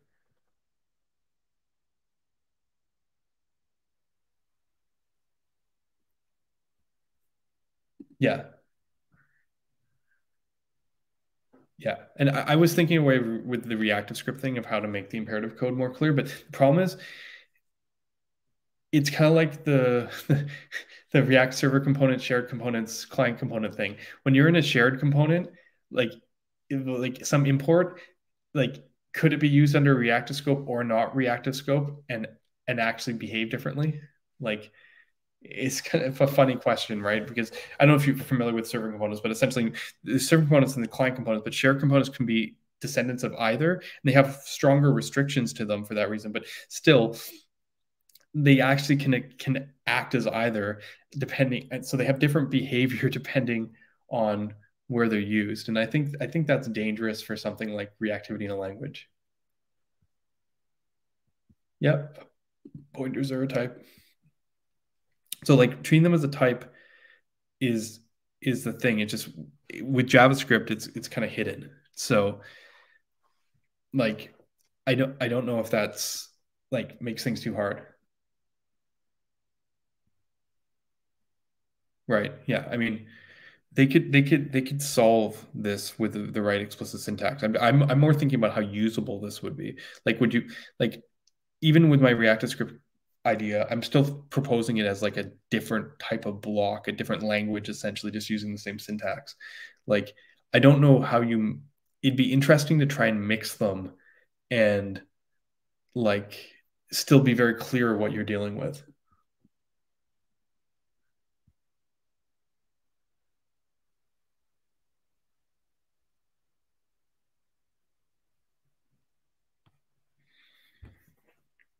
Yeah, I don't know if my point's coming across clearly because you guys are talking about like mechanically how you do it. I'm sure they could do it, but it's more of like, what does it actually look like to use or author is what I'm getting at. Like, will it make sense to you? Yeah, I mean, but it's literally taking the svelte mentality of like stealing the syntax to make it behave completely differently, right? Like Svelte has JS syntax, as in it looks JS, but it is nothing like JS. JS. It doesn't. You know what I mean? Like it's not actually JavaScript that when you're writing those script tags, it just steals the syntax, and that's basically what I'm saying. Like I looked at Svelte and I was like, wow.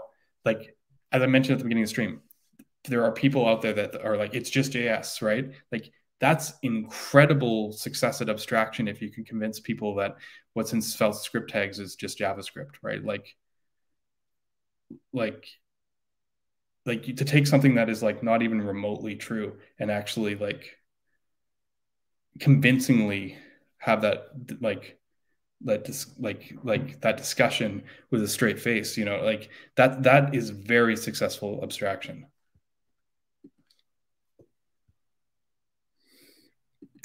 Yeah, I mean, it's funny. We've been talking about compilation language, and some of the earliest compilation in the JavaScript space was actually Elm, right? Elm is 2012. That even predates Marco, right? Elm 2012, Marco 2014, Imba 2015, um, Svelte 2019, in terms of when they went like full compilation into a language. So like Elm had signals in it as a primitive, but I think over time they're like, I forget what the pattern is, but they're like their model, like they have like almost like a Redux like pattern baked into it. Um, Kind of just was more predominant than any kind of signal triggering. There are other languages, and there's a lot of academic papers on the subject. So potentially, but this starts entering one of those areas, kind of like on the extreme functional programming side of things, like you know, we might as well be introducing algebraic effects to JavaScript, you know, like which, you know, if we did that, the React guys would be really happy, right? Like it's kind of at that level, in my opinion, where it it's a mind bend for like how things semantically work. It seems like it's possible. So maybe this is an area that someone could look into.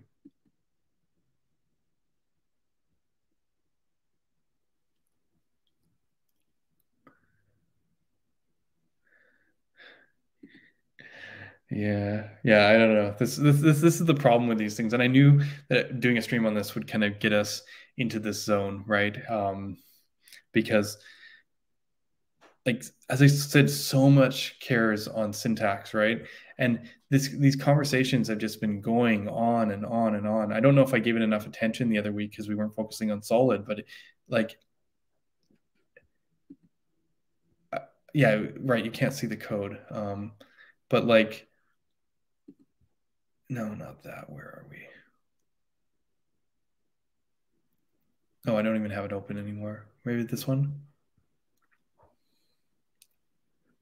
This is like, hopefully you guys can see this a bit better, but this is like essentially React using signals without solid. And I'm not going to show the code here because I shouldn't, because they didn't want to be shared.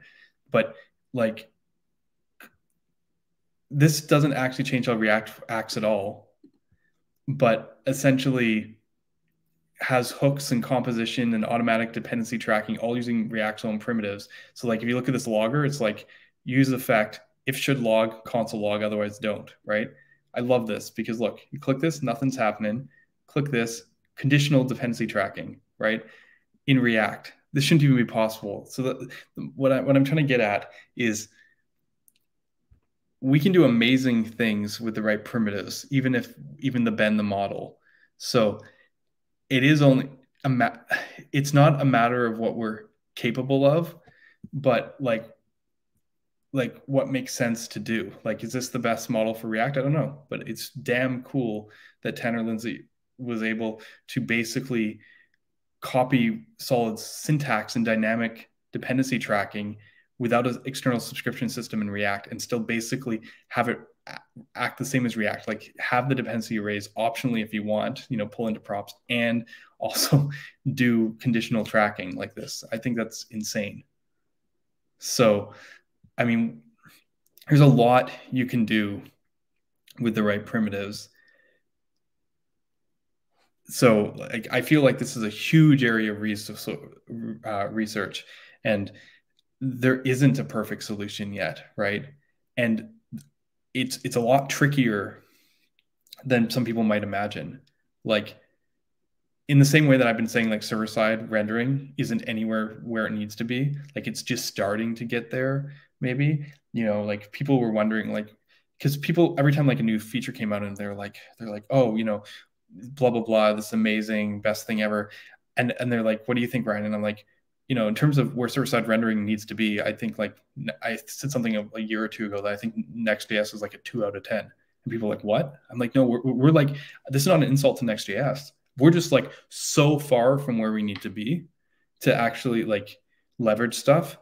And, in the next few years, I think we're going to get it to a much better place. And I think on the syntax compiler thing, like, there's still so much to solve, which is a completely different thing than, say, like DOM performance rendering benchmarks. We've capped those. The JS framework benchmark, like, we're not seeing any more improvement here. But there are other interesting areas of research. And for me, I've taken on myself to look at the server side. That's why I'm not working on ReactiveScript. I want to get server rendering from a 3 out of 10 to like an 8 out of 10 or better, right? But I think this is another area that's really worth attention and people kind of work through and think through. But it's going to take a lot of work and a lot of trial and error.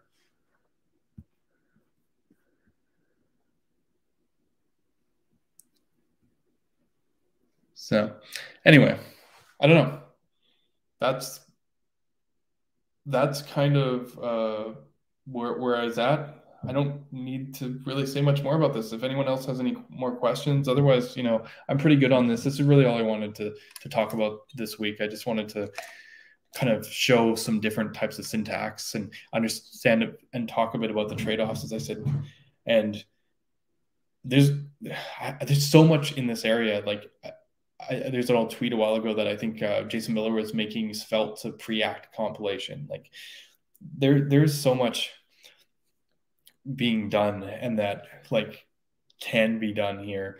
We're just scratching the surface. As I said, Svelte's kind of led the way forward, and we can now see that this is a possible future for us. But as I said, Svelte, where it is today, is also kind of like a 2 out of 10, like in terms of what we can do here. So I'm really excited for the future.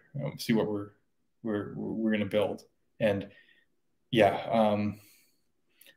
I think if you haven't, you should watch that Marco stream from 2 weeks ago. I know I've said that like several times through every stream, but like if you're interested at all what the future could look like there's a lot of really cool futuristic stuff on that side of this thing.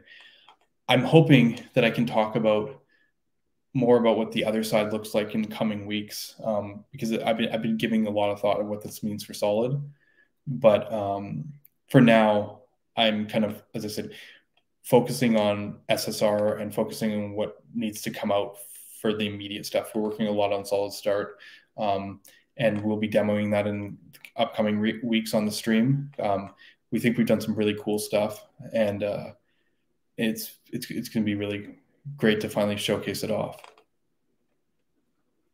Yeah, no, I've never looked at Julia. There's a few. Let's see if I can find it here. There is a few really interesting things. Like on the language side, yeah, I mean, they're going to give me an example.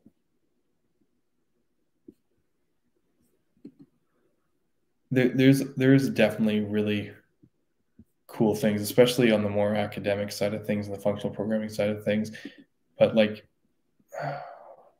this is like literally like, I want like examples, not like, oh, not like, yeah, I don't know. I'll have to leave this for another time, I think. Yeah, there's so much in this area. I dropped something in the Solid Discord a few weeks ago that was shared with me. I think Michael Rawlings shared it with me. It was like basically like never create your own language.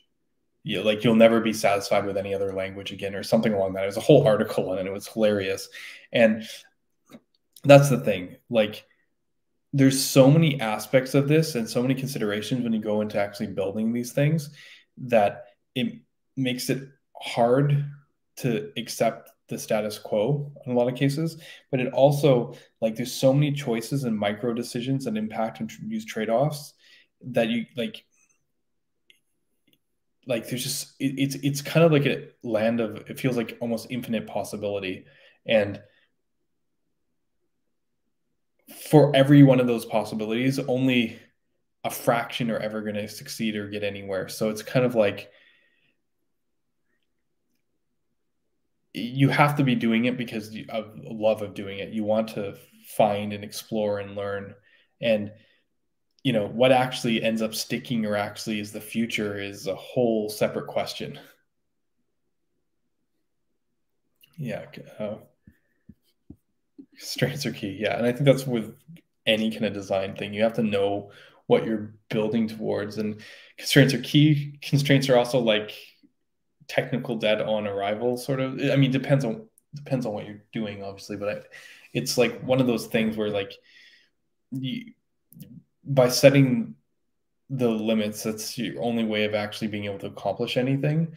But it's also like your base assumptions that are the things that are hard to get away from, which is why we have these cycles, which is why a JavaScript framework might last 5 to 7 years before the next thing shows up, because you have to be able to work off those base assumptions. That's how you push things forward, and they just keep on tweaking slightly, and just enough that we reinvent the wheel over and over again. And I don't think that's a bad thing. I know, like, that's where this sort of hope that oh, if we bring JSX into the browser, hope that like we sort of kind of avoid it, make a standard way. Like standardization always trails innovation, and we have to we have to be careful with standardization. You can't be too ambitious, and I think baby steps. I think that's the thing. But it's really hard because baby steps. If you take a purely piecewise baby steps kind of look, you might not actually end up with a cohesive product at the end. So there's a whole different set of guidelines you have when designing and standardizing a platform than you have when boldly innovating along a certain space with a certain project or with a certain library.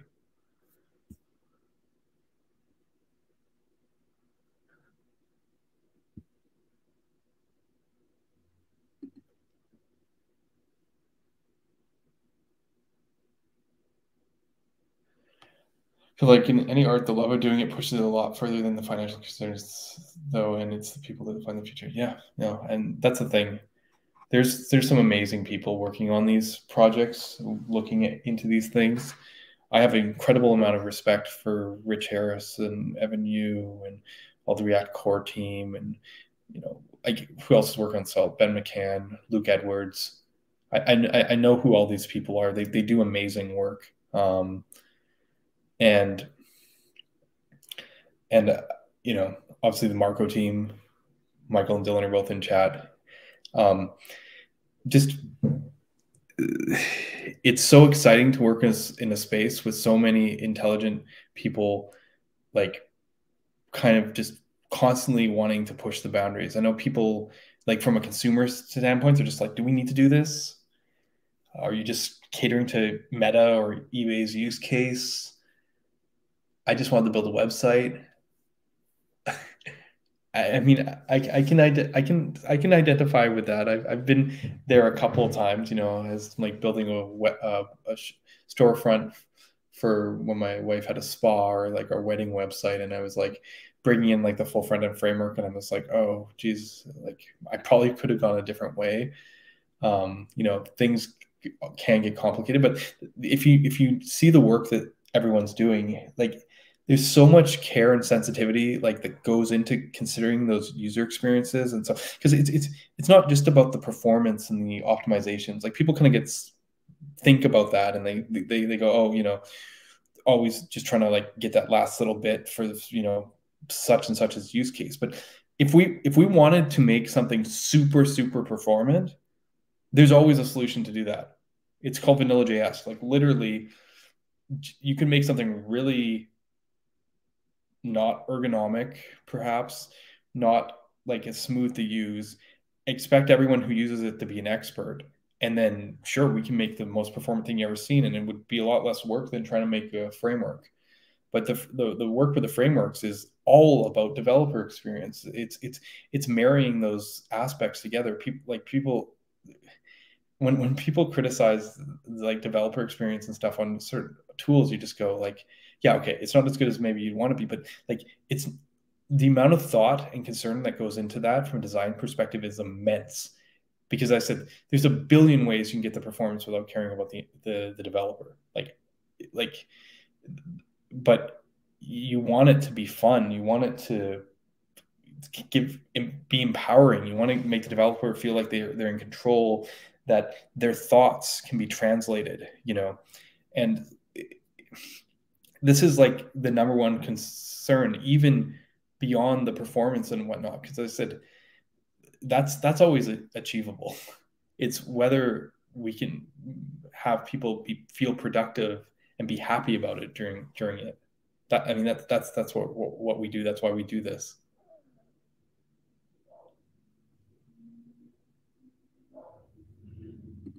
Yeah, sorry, back to my comment a few minutes ago.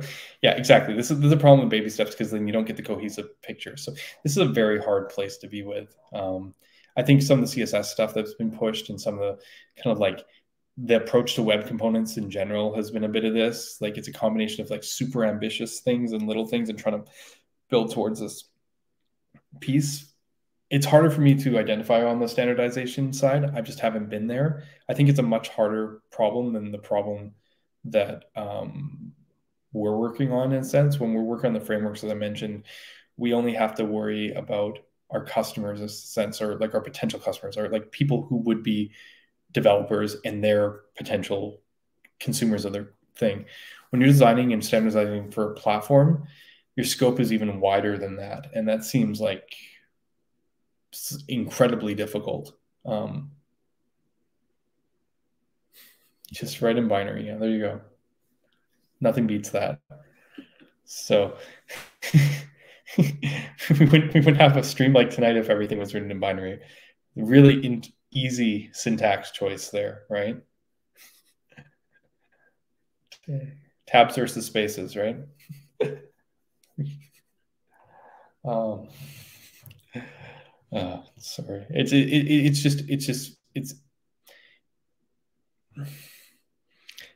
It's it's incredible the amount of things and thought that go into these pieces, and how non-obvious the outcome for these decisions may or may not be, and the rippling side effects in terms of like the implications that they have on others. Um, it's like it's a very powerful thing, and it's also like a very like foray into the unknown. Like you don't know. So yeah, I'm glad that people are continuing to work on things, to continue to make things better, make it easier. work on the web. And I think that's all the articles that we read, like the one from Igor and Taylor from this week, were both really great stories of looking at like someone like working through this for quite some time. In Igor's case, he's talking about the last decade, but even Taylor's is probably the last 2 years.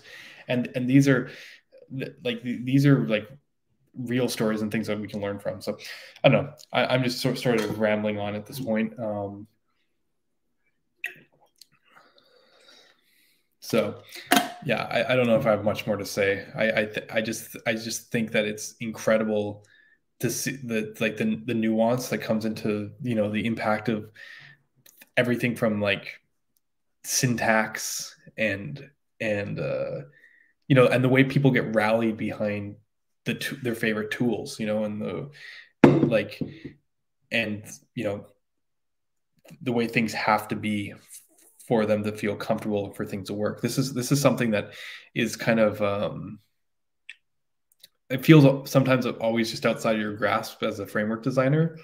And it's almost like fashion. It just kind of rolls and with the trends. So yeah, I'm interested to see where it goes.